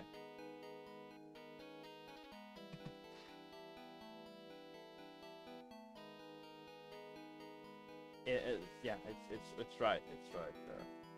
I should change that. It's a. But if I change it into a pointer-pointer, it's still going to complain likely.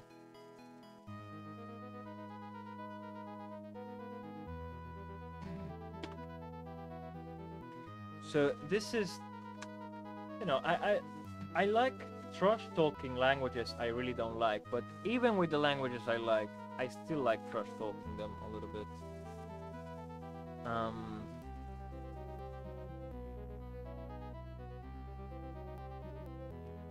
So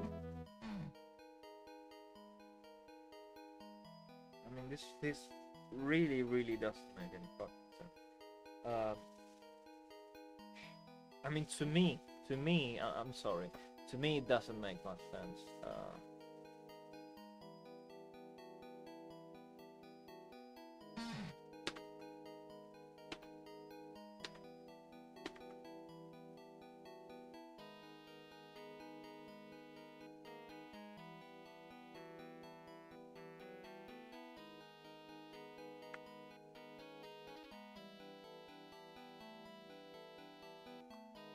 I mean, is this saying that it's... Excuse me here. Is this thing saying it's...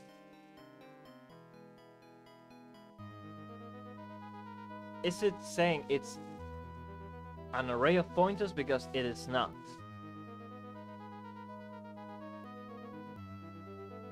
Or is it making a difference between array and point? Oh.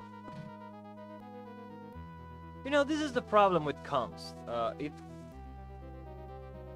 It drops you into this sort of philosophical questions, right? It drops you into this kind of philosophical question. And I mean...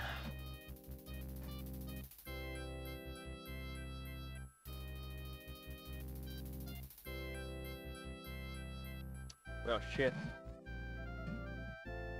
You know, it's always a pain in the ass dealing with these. It's always a pain in the ass.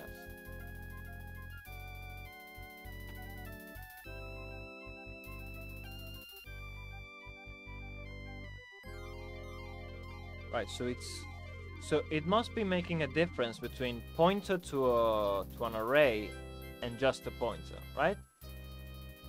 It's probably making like that kind of distinction.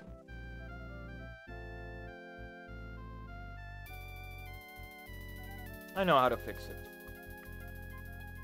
I know how to fix it, okay. So look. So what we have to do is save Kile as a string, okay? If we save it as a string, you know, it's the same goddamn thing, right? It's the same goddamn thing. I don't give a shit. But it's still gonna complain.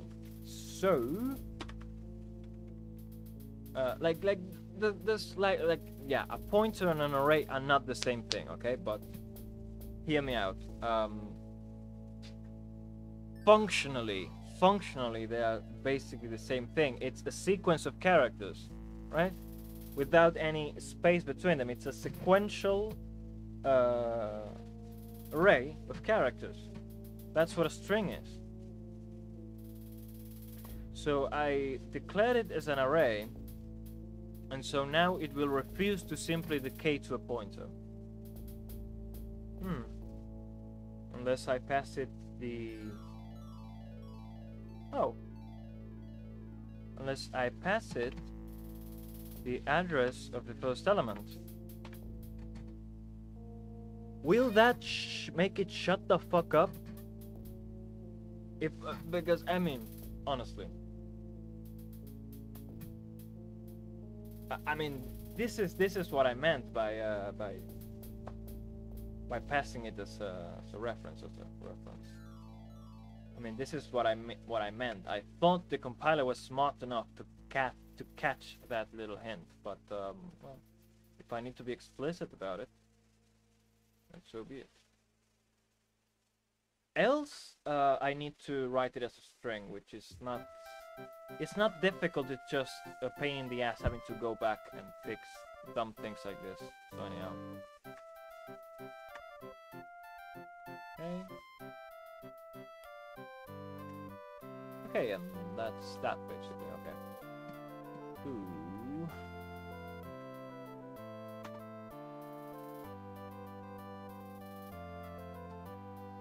Did I not make it const? You shitting me?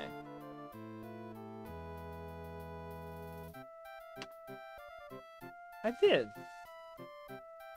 Const char pointer.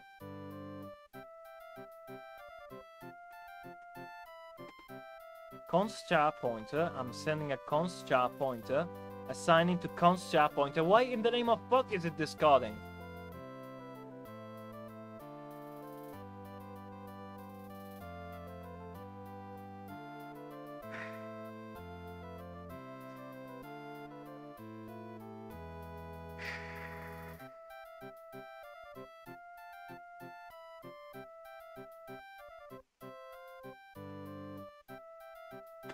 I mean, they're the same type.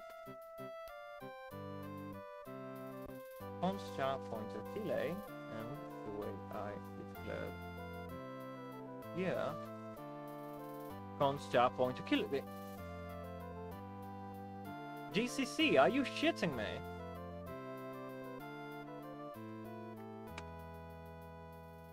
Okay. Okay, explain to me.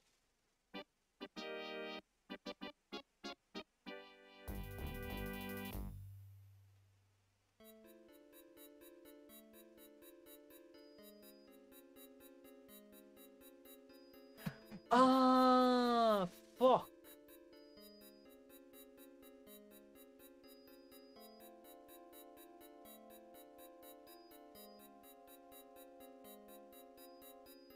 Right, it must be because I'm assigning.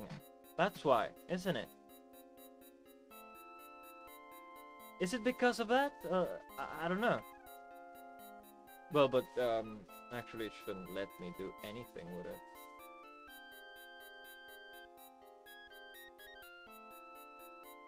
Well, you know what? I don't know. I don't know. I don't know. It doesn't matter. Okay, let's just test this. What am I? Oh. Okay. Okay, so I messed up somewhere. Let me check something real quick.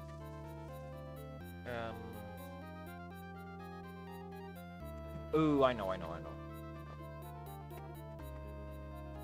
Going to gangs. And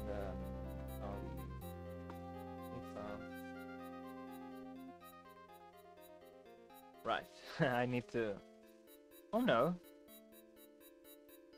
Oh yes. Okay, so I need to change the order there. Okay. All right.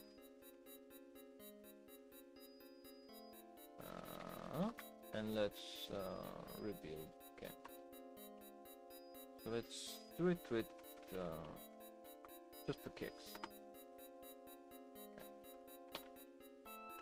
Okay. What? Come on. What's going on there?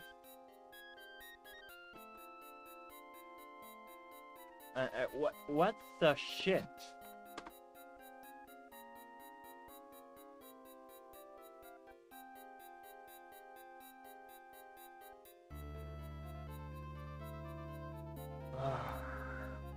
Right. I need to add the dependency. This is what happened. Okay. No problem.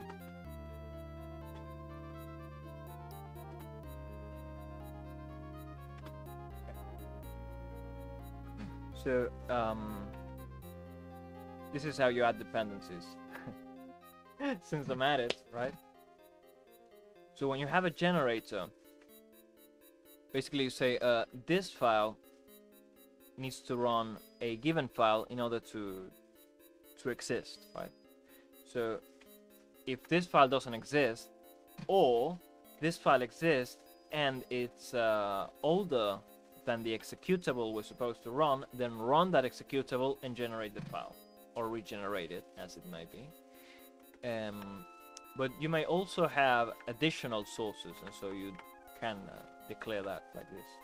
So what I'm going to do is I'm just going to say gimmicks PM, because we are depending on the library. On changes to the library mean changes into the generation, and so we need to modify that. That's all it is. Okay. So let's run the config. Okay. And now let's run. And are you shitting me?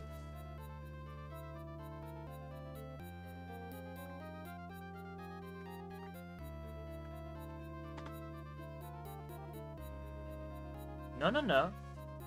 No, no, no. What the fuck? What's this? Excuse me, I need to debug this shit. Okay, so let's take a look.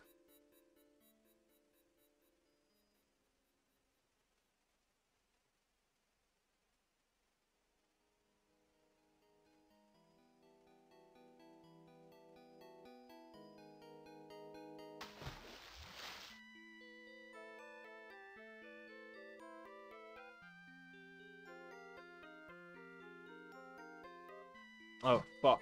Right. This is why.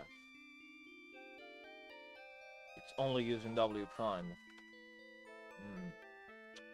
bound to be problematic. Okay, so I got this. Don't worry. Alt.pm. So what we have to do basically is to go up here into the font that prints this, and yeah, what I should do actually is turn this into functions and make the paths relative and all of that. But because this is just a proof of concept, you know, it doesn't fucking matter. And I mean, I'm the only user of this stuff. When I have users, then I will actually care to make it convenient for other people.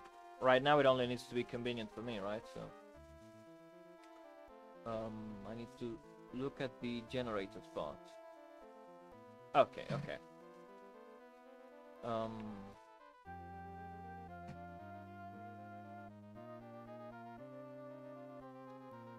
Okay, so what I'm gonna do.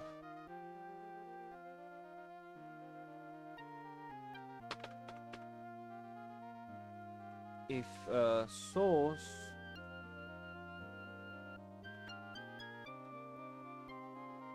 actually ain't nobody got time for that, so I'm gonna just try and match wildcard, right? So if there is a wildcard on the name, then we need to do pattern matching, right? Which returns a list of files. So do all of this.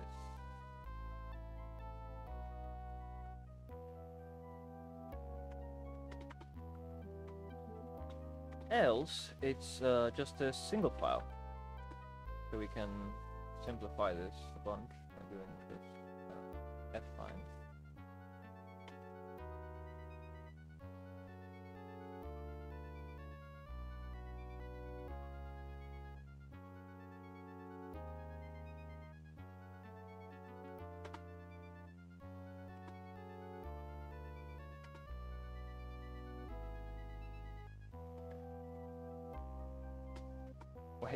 Wait a second.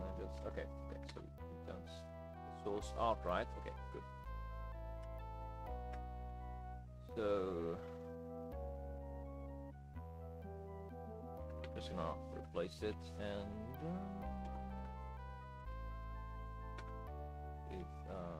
source.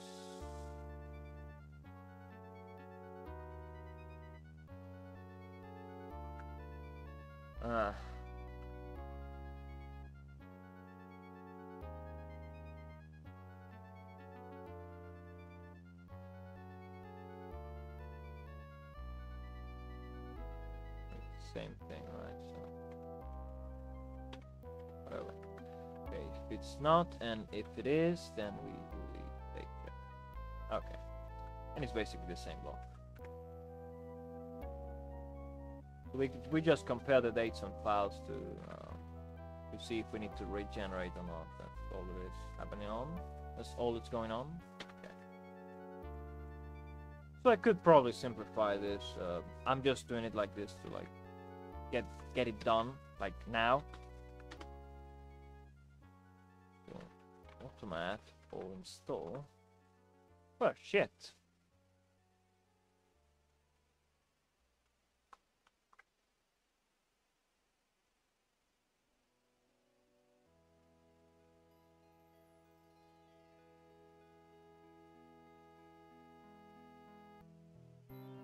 Must have, yeah.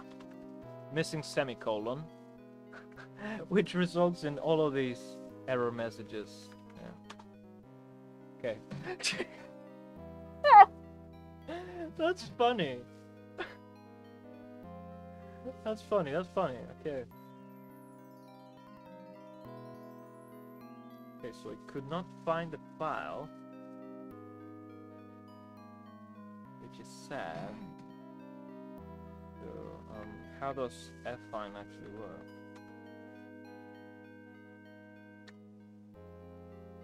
It looks into the includes, right?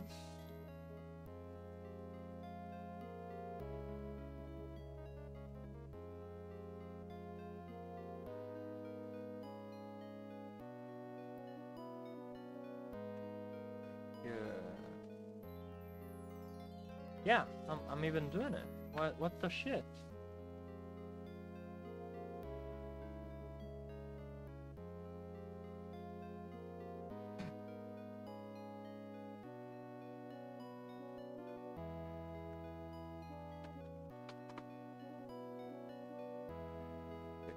quick.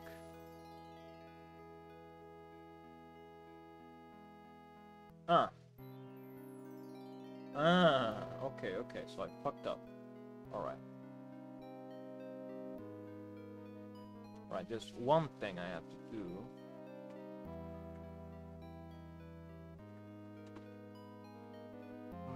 Excuse me. I need to add the...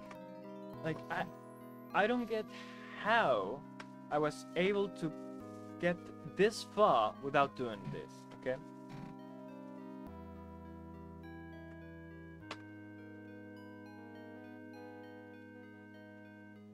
I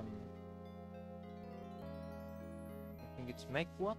So, I've been using this build system for a while now.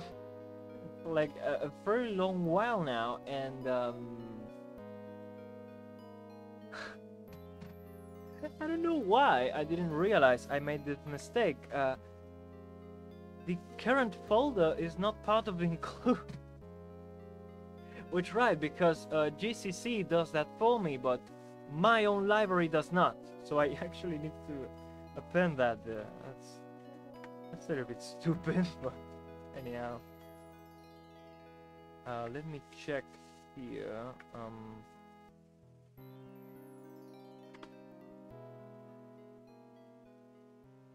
And what would name be? Right. Yeah, it'd be the name of the module itself. That's fs what, and that's the folder name. Okay. Means I should be able. All right. Beautiful. Okay.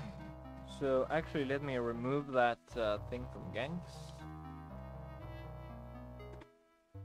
I forgot that was even there. Okay.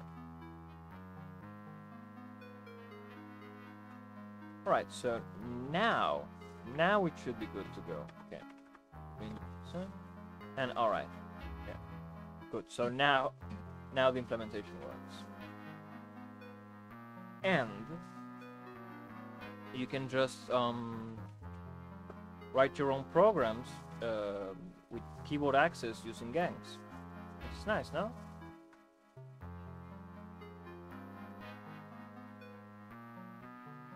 Okay.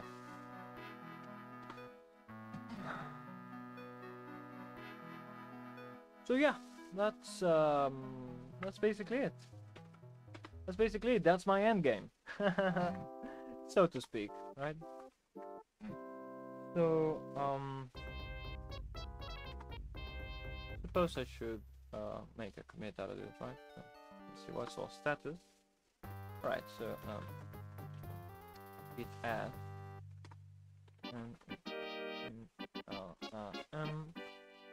thanks. That's a nice commit message. Anyhow.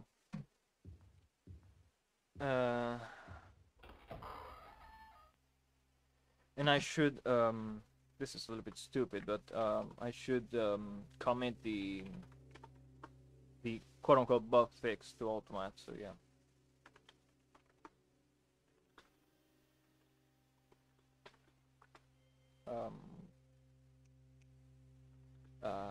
Gen step fix, okay. Yeah, just because the real reason I use Git is because I realized it's the best way to back up my code in case I RM things you wouldn't believe. It has happened to me in the past that I have like done a remove on like an entire folder by accident. I was trying to MB. I was trying to move files around and I deleted them like an idiot. Like it happened once, right? To be fair, it happened to me once. I made the mistake once and then never again. But still, it happened to me that one time. And since then, every time I code something that sort of furthers my goals, I say I need to commit this. So yeah, okay. All right, so 2 hours and 15 minutes. That's fun. Okay. So just to top this off, okay? Let's review what we have achieved today. All right. We've made it so we can simply define this sort of dictionary-like kind of structure, where you just give a key names and some callbacks, and then from that, with very few lines of code, generate the these output files with your key calls and key map, which you can then use in your code. And the way you just use that is you just include like this. You just include the generated key map, right? And you include the keyboard from C, right? And then all you have to do is key and T. Key and T and key funcs load, right? Or fill the callbacks list by hand. I would not recommend that. Okay. So save modify buff. I changed nothing. No, just the one thing it kind of slipped my mind. Okay.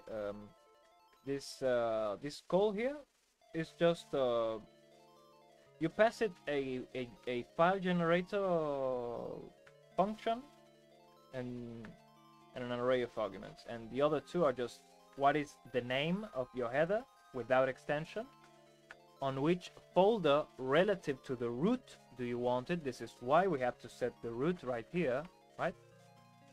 Oops. This is why I have to set that root, and then just, you know, your name, because the generated file is actually gonna, when I'm gonna put your name there, right? So here we go, right? And since I'm the Brankliven Adila, I suppose, well, why not? Why not, right? It sounds more professional than just, you know, hey, I'm the. So okay. And yeah, all automat functions by default will put the copyleft thing here, and the GPL3 in here. Like, yeah, deal with it, right? If you don't like it, tinker with the source code, and I will sue you. No, just kidding. But do that legal homework yourself, right? I don't care for it. So anyhow, this thing wrapped. Okay, and this video wrapped as well. So there we go. I thought I'd close everything for a second. Okay, so yeah, this video wrapped. So yeah, I really do hope that in the future this thing is actually useful to someone. Like you want to write console applications for Linux and you need like advanced keyboard control without it being absolutely terrible. I hope this is actually useful for that, right? Like that was my end game. So yeah, that's it from me. Have a good one.